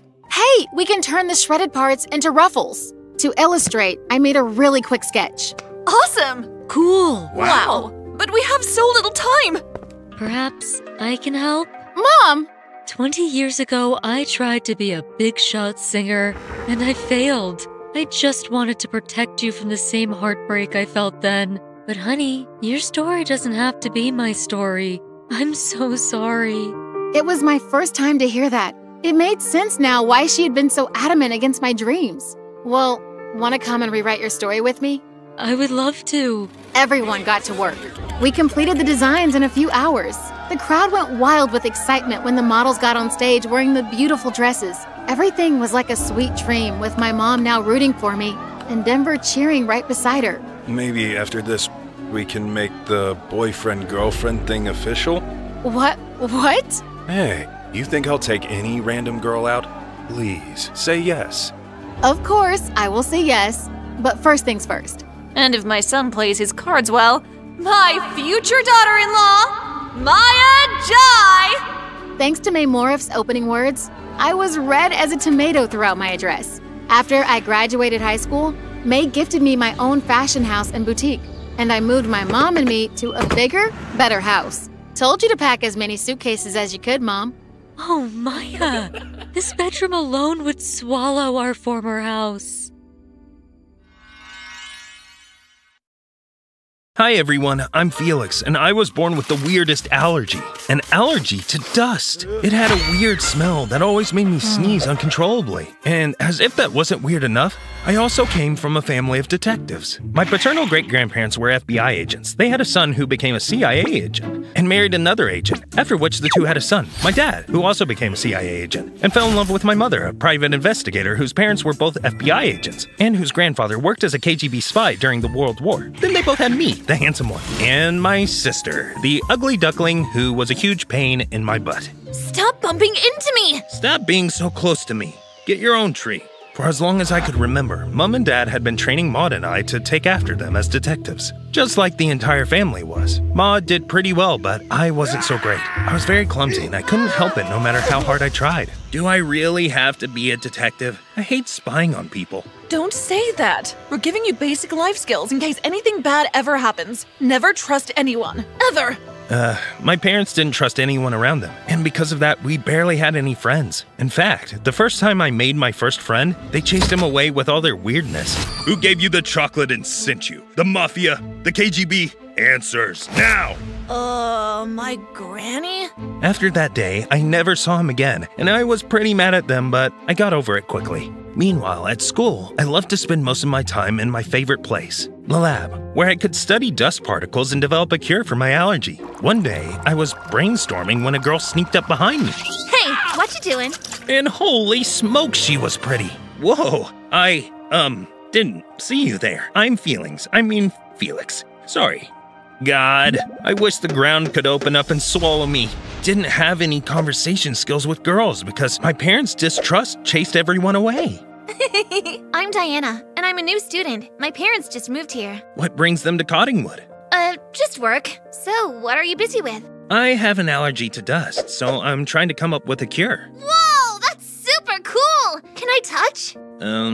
Sure. After that day, Diana and I became super tight friends. We sat next to each other on the school bus, and she waved goodbye to me whenever it dropped me off first. One day, I was on my way home from the bus when I ran into Maud at the store. Thought you were Voldemort. You shouldn't be sneaking in on people with that face. Says the nerd. By the way, who's the girl you were waving at? She's called None of Your Business. I walked away from her before she could say anything more. The next morning, I missed the school bus and had to walk all the way to school. On my way, I bumped into Diana. Hey, you missed the bus too. Yeah, seems like we're both unlucky. We walked to school together until we came across a miniature diamond-crusted Santa, sitting quaintly in a show glass in the middle of the town square. What's that? It's a Cottingwood Christmas tradition. Santa is rumored to be from here, so this was built in his honor. Everyone believes that there's been a lot of good fortune to the town since this was erected, especially with Christmas approaching. It looks so valuable. Is it safe to leave something like that out here? It's guarded by security, so I doubt it'll get stolen. What a super interesting tradition. I love your town. Christmas here will be the best. Come on, let's go, or we'll be late. Diana and I rushed to the school, and later, when we were on our way back, we noticed a crowd had gathered around the statue we had been talking about this morning. Curious, I asked someone what all the fuss was. Our Santa relic has been stolen! How? It was just here this morning. Felix showed it to me. Well, someone's stolen it. This Christmas is going to be bad. Why would anyone steal Santa? The entire town was in turmoil. When I got home that day, my parents also seemed stressed about the entire situation. This has never happened before. Who'd steal Santa? I bet it's those new neighbors. It's not a coincidence that Santa suddenly goes missing when they moved here. What new neighbors are you talking about, Mom? I really hoped she wasn't referring to Diana's family. Here. Mom suddenly whipped out her phone and shoved it in my face. To my surprise, it was. How do you already have their pictures? When they moved in, I did some background check. And get this, they moved out of their old town within 2 months of staying there. They've been doing so with all other towns for years. Maybe they have their reasons. Not everyone is evil, Mom. Suddenly, Maud appeared behind me and looked at the picture on the phone. Hey, that's your little girl? She's not my little anything. Shut up, Maud. I tried to shush Maud, but Mom and Dad already heard her. And soon enough, their attention was on me. Felix, it's time you went on a mission with your sister. Your mission will be this girlfriend of yours. You'll use your friendship with her to investigate her family and find clues connecting them to the robbery. Huh? What? I'm not doing anything. And she's not my girlfriend. If you don't, we'll have to do it ourselves. I couldn't let that happen. My parents were super weird when they didn't trust someone, and they could make me lose my friendship with Diana. I had to agree to the mission. Spying on Diana behind her back was really hard. I felt like a terrible friend, and each time she asked if something was wrong, but I knew I couldn't even tell her the truth. Are you sure you're okay? Yeah, I'm fine. Don't worry. Then one day, she asked me out to dinner with her family, and I agreed. After all, this was what Mom and Dad wanted, right? If I could establish Diana's innocence, they'd be off her back. Dinner with Diana and her parents was fun. They were pretty cool people who showed actual interest in my science experiments, unlike Mom and Dad. Felix, right? Diana said you were a scientist developing some sort of cure? How's that coming along? I'm actually close to finishing it. I just need some ghost orchid seeds, but they're hard to find around here. You're just in luck, kid. I have some from our trip to Cuba. My husband and I are globe-trotting reporters, so I frequently collect souvenirs from each country we visit. That explained Mom's discovery about them moving from one town to another in a short time. Really? That's awesome. After the dinner, I followed Diana's mom to her room to get the seeds, and on my way out, I came across a door that got me really curious. It had a huge keep off sign pasted to it. I wondered what was in there, but I opened the door and was attacked by a cloud of dust. My allergy struck in, and I started to sneeze uncontrollably. At that moment, Diana walked in on me and ran over to my side to help. Oh, Felix, what's wrong? Are you all right? She looked around until her gaze settled upon the open room in front of us, and she turned to me with a frown.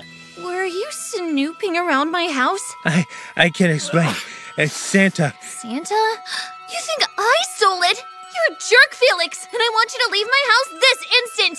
She had a really mad look on her face that I had never seen before, and I had to leave. When I got out, my sneezing stopped and I felt a little better, so I went home ashamed and angry at my parents for ruining another friendship for me. But this was the last time.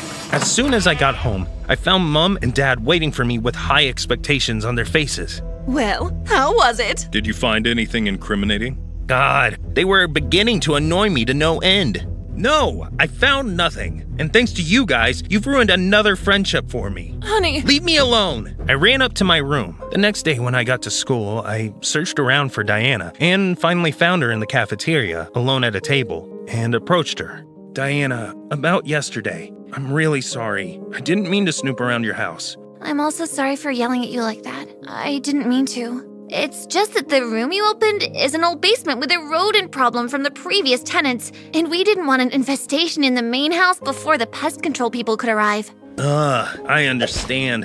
I really hate rats. Right? They're so tiny and annoying. Diana and I reconciled and became inseparable. She always came over to my house. Dad and Mom never said anything about it.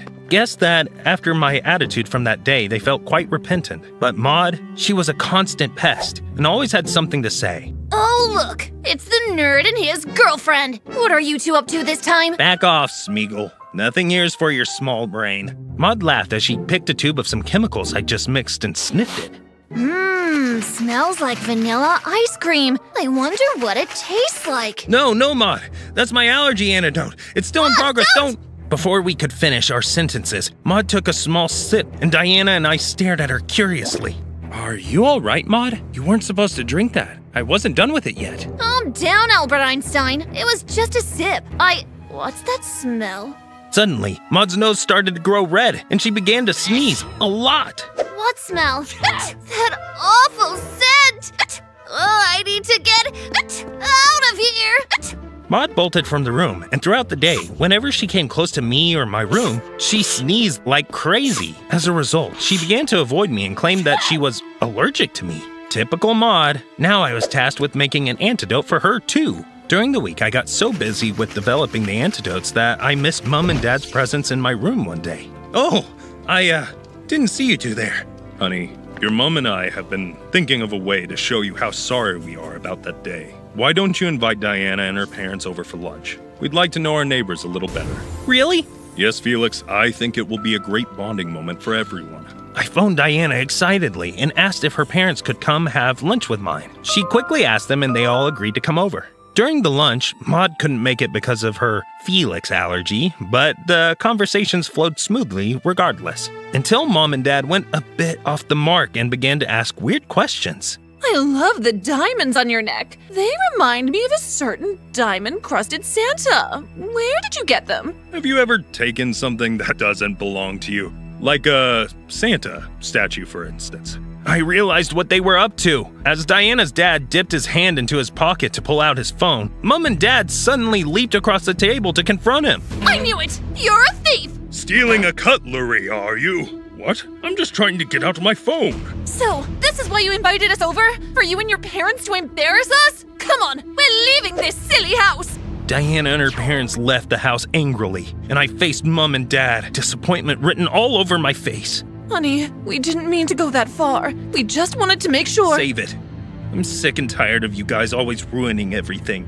I didn't want to hear any more of their excuses. I needed some space. So I walked out of the house and just strolled down the street, lost in my thoughts, but as I walked, I noticed empty shops and people huddled together, whispering. What was wrong this time? I approached a friendly-looking shopkeeper and inquired, "Hey, please, do you have any idea what's going on?" Do you live under a rock? Someone's been stealing from our town for weeks. First Santa, now our goods and personal belongings. Something has to be done, or Christmas will be bad for us all.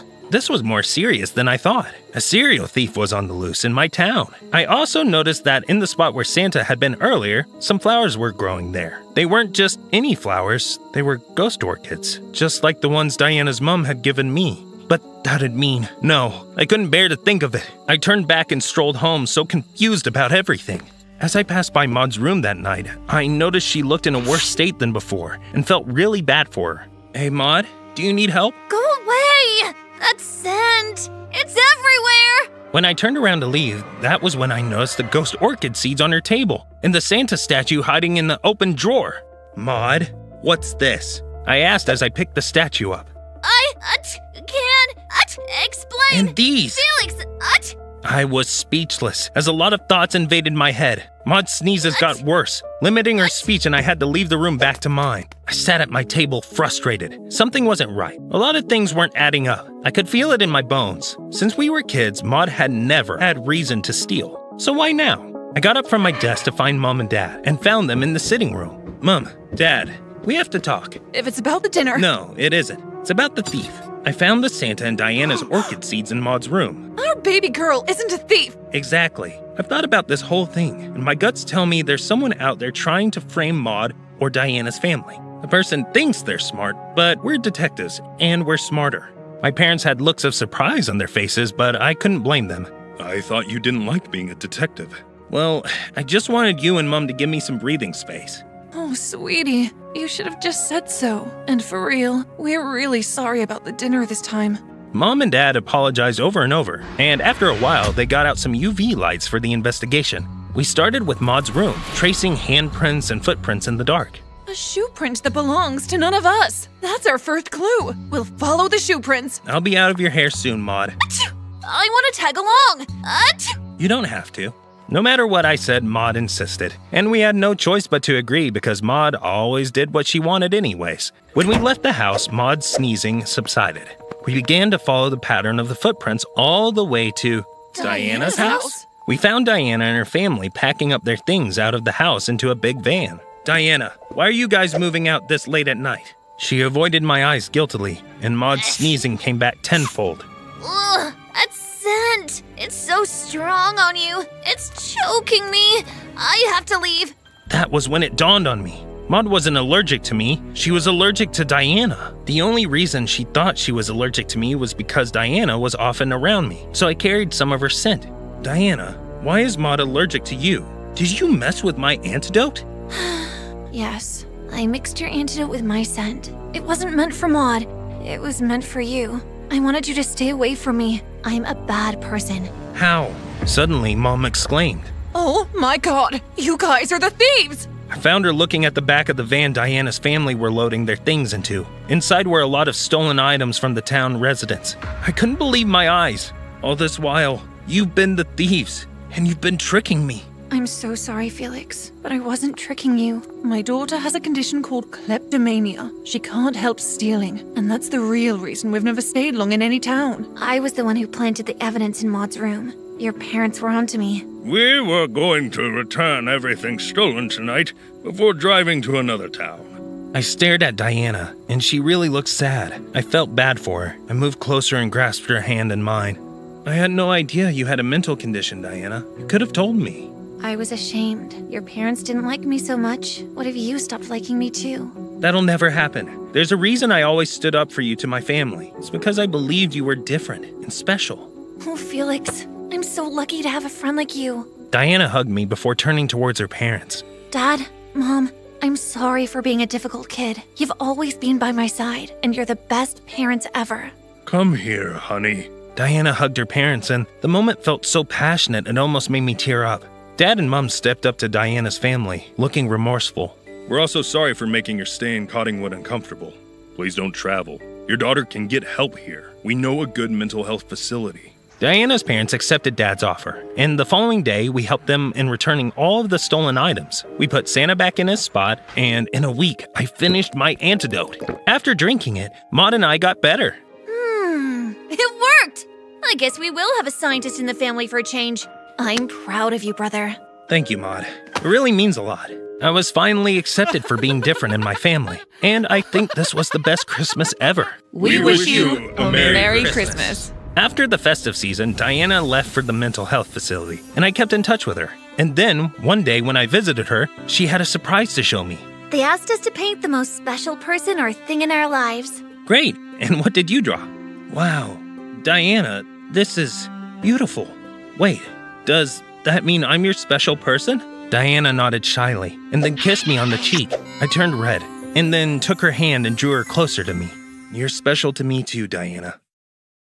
Hi, I'm Mulan, and I grew up in an orphanage, which wasn't so bad since many people loved me because of my incredible skating skills. When I was just 7 years old, I could even spin in the air with my skate shoes. Wow, she's like a bird! I loved the attention I got from everyone. Though there were a few kids who were jealous of me, I simply ignored them until one Christmas day. This boy with a big head tried to ruin my skating shoes. Ooh, what do we have here? Is it your ugly shoes, Mulan Balan? Give it back now, Hammerhead! If you want it, you gotta catch it. He threw one of them high up in the air, and I sprung onto the dining table and caught it with my mouth before I charged after the silly boy who couldn't even fight back after that. Leave me alone! Ah! Don't ever touch my shoe again. Mulan, get down from that table right now! You've ruined Christmas! Sorry. That was the last Christmas we were ever served chicken, and everyone hated me because of it, especially our guardian. She spread lies about me being too wild, so no one wanted to adopt me. She's pretty, but a bit too strong for a girl. It hurt, and I thought I was doomed to never be a part of a family. But when I turned 16, something out of this world happened. I was running an errand for the orphanage when I saw a woman standing by the bridge. She looked like she wanted to jump, but some idiots were busy videoing her. No! Don't do it! I flew like Wonder Woman and got her away from there. Cut. Kid, who are you? You just ruined our show. Show? Are you crazy? This woman was about to jump, and you're busy taking videos with your stupid phones? Suddenly, the woman I saved and everyone else began to laugh at me. We are shooting a movie, dear. I'm an actress, but thanks for saving me, my hero. Oh.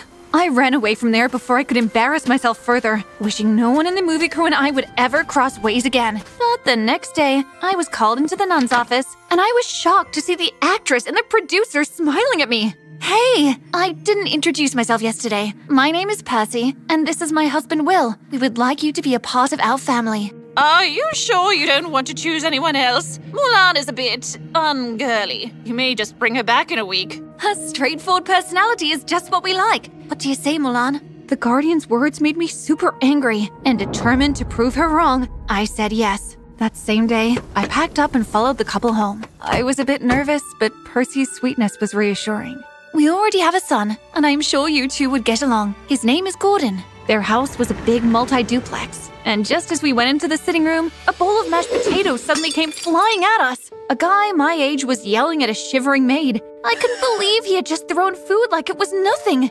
Ugh, it's too lumpy. Why can't you do anything right? Gordon, honey, please calm down. Come and meet your new sis.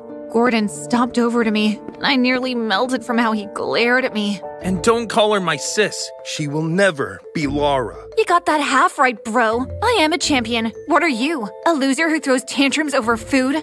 His jaw dropped in shock, and he pointed at me. Return it. I don't want it. I'm a person, not an it, dumbskull. She's part of our family now, Gordon. There's no going back. Gordon walked out angrily, and after dinner, my parents showed me to a beautiful bedroom. I tried to act all cool, but inside I was all jittery. I had a beautiful large space all to myself. Bye-bye, cramped dorms. Don't worry about Gordon. He'll come around. I hoped he did, because I was already feeling super comfortable. Thanks, I can deal with babies like him. I fell asleep just as my head touched the very soft mattress. But hours later, I felt something crawling up my side. When I turned, I came face to face with a monster wearing a red jacket. Ah! I grabbed my pillow and smacked blindly at it, but only ended up smashing the vanity mirror and lampstand. It ran and jumped out of the window just as my new parents came in. Mulan, what's wrong? Haunted. Your house is haunted. No way. Did you see something? All I could do was point at the window. There's nothing there. No one. Must be your imagination. You know, the change in environment and stuff. They were looking at me like I was a little crazy, so I decided to play it down. Sure, you must be right. I didn't sleep for the rest of the night and kept my lights on. Thankfully, Percy stayed with me. The next morning, Percy and Will left super early for work, so I went to the kitchen and insisted on helping the maid prepare breakfast. Okay, you can blend these tomatoes. She put some tomatoes in a glass jar and switched a button. I yelped when the tomato turned liquid in seconds. Eek! What is that? It's a blender, doofus. Never seen one before. I glared at Gordon as he came in looking all smug. Of course I have. Liar. I know you were nothing but a backwater village girl. Don't call me that. Prove me wrong. What is this? The thing was a blocky machine with a really big pipe. I had no idea what it was. I know what it is, but I'm not telling just because you asked. He smiled evilly at me and did something with the machine that had it coming at me with its pipe wide and about to suck me in. Ah! He chased me around the house with it, despite the maid yelling for him to stop, ruining everything in his path. Later, when Percy and Will came back, the house still looked like a war zone, despite my efforts and the maids to put it back together. What happened here? It's Milan. I think she's a bit crazy. She just started screaming and ruining everything. He's lying. Ask her. He's the one who went crazy. I turned to the maid for her to speak as a witness, but she was staring at Gordon and shivering like a leaf. It's true. Milan did it. With the way I had ruined my room last night, I couldn't totally blame them for believing the lie. Milan, 1 hour at the porch, now. I went out to the porch feeling horrible. Gordon had succeeded in making me appear like a nutcase. Anymore, and I was sure the couple would kick me out. I couldn't let that happen. The Guardian would laugh at me. I am sorry, Milan. I know you didn't do it. Then why did you send me out? It was the only way to avoid Gordon throwing tantrums. Gordon is kind of a problem child. My husband and I thought that maybe he was just really lonely and needed a sibling. So that's why I'm here? As his pacifier? No, you see, Gordon had a twin sister with your personality. He became this way soon after we lost her. I felt chills run down my spine at the sad news. Oh, sorry about that. Our family has never been the same again, and we just wanted to be a family of 4 again this Christmas, and the rest. I won't baby him like you guys, but I'll try to understand him. That was my promise, but it was so hard to keep because Gordon, now aware of my technophobia, kept pulling pranks at me. Soon, I was registered in the same school as him, and I was stunned to see how different Gordon was there. He was the complete opposite, quiet and so reserved. It didn't take long for me to discover why. I was working out some class assignments when a group of overgrown boys entered our class and walked right up to him. Hey, Gordon, what's in the bag? They grabbed his bag and began rummaging through it like raccoons. Oh, yes. Mommy's boy got the cash as usual. Wait, that's my lunch. Don't take it. Are you sure, Gordon? You know what will happen if I don't, right? I will show everyone the video of— Okay, take it. It's all yours. They laughed and walked away, and though I was really mad at them, I didn't want to jump in until I understood what they had over him. So the moment we were on our ride home, I asked, "Those kids from before, what's their deal?" Mind your business. Look, I don't know what has you so angry, but if being nasty to everyone is your way of feeling better after those kids are nasty to you, then you're the lowest. He didn't talk to me again, and I ignored him right back, leaving the car as soon as we arrived home. Later, just to pass the time, I went exploring the house, and I was shocked to find a fancy pair of used skating shoes.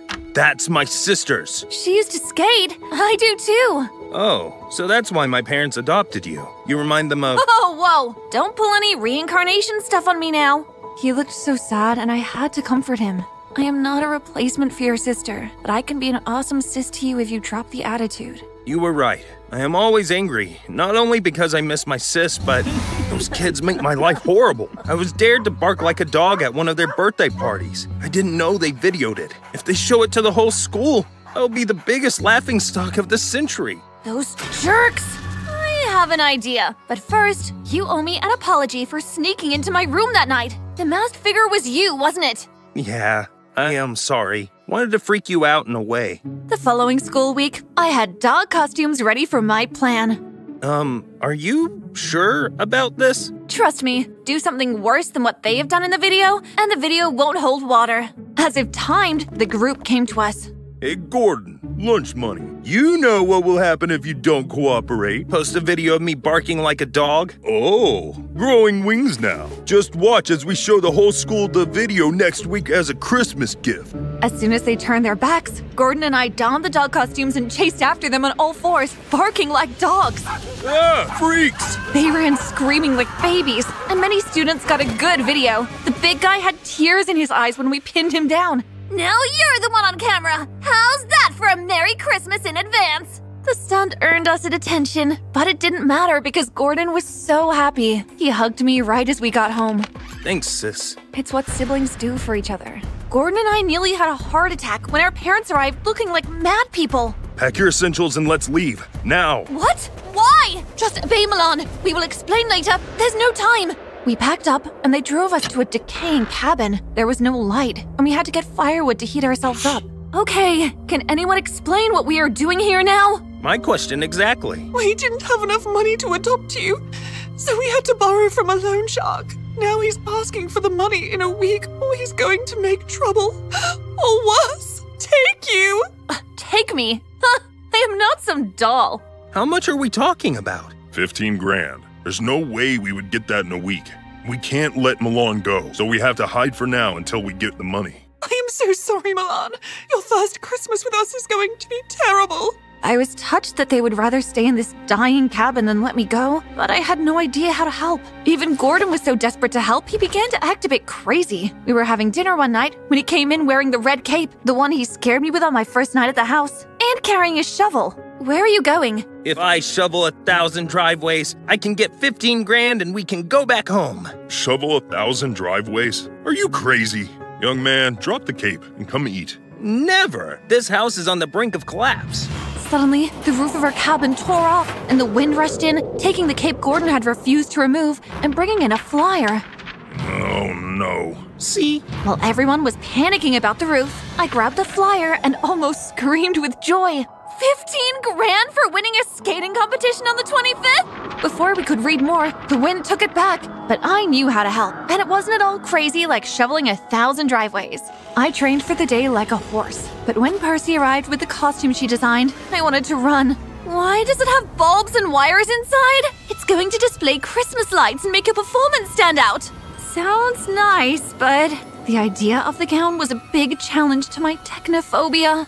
Look, it's okay. If it makes you uncomfortable, I will just go ahead with my own plan. Gordon's words gave me a morale boost. He was willing to shovel 1,000 driveways for me. This was my family now too, and making sacrifices came with the package. It's okay, I'll wear it. The D-Day came, and I dressed up in the clothes that felt like bombs to me, just as I was announced to come and perform. Gordon handed me his sister's skating shoes.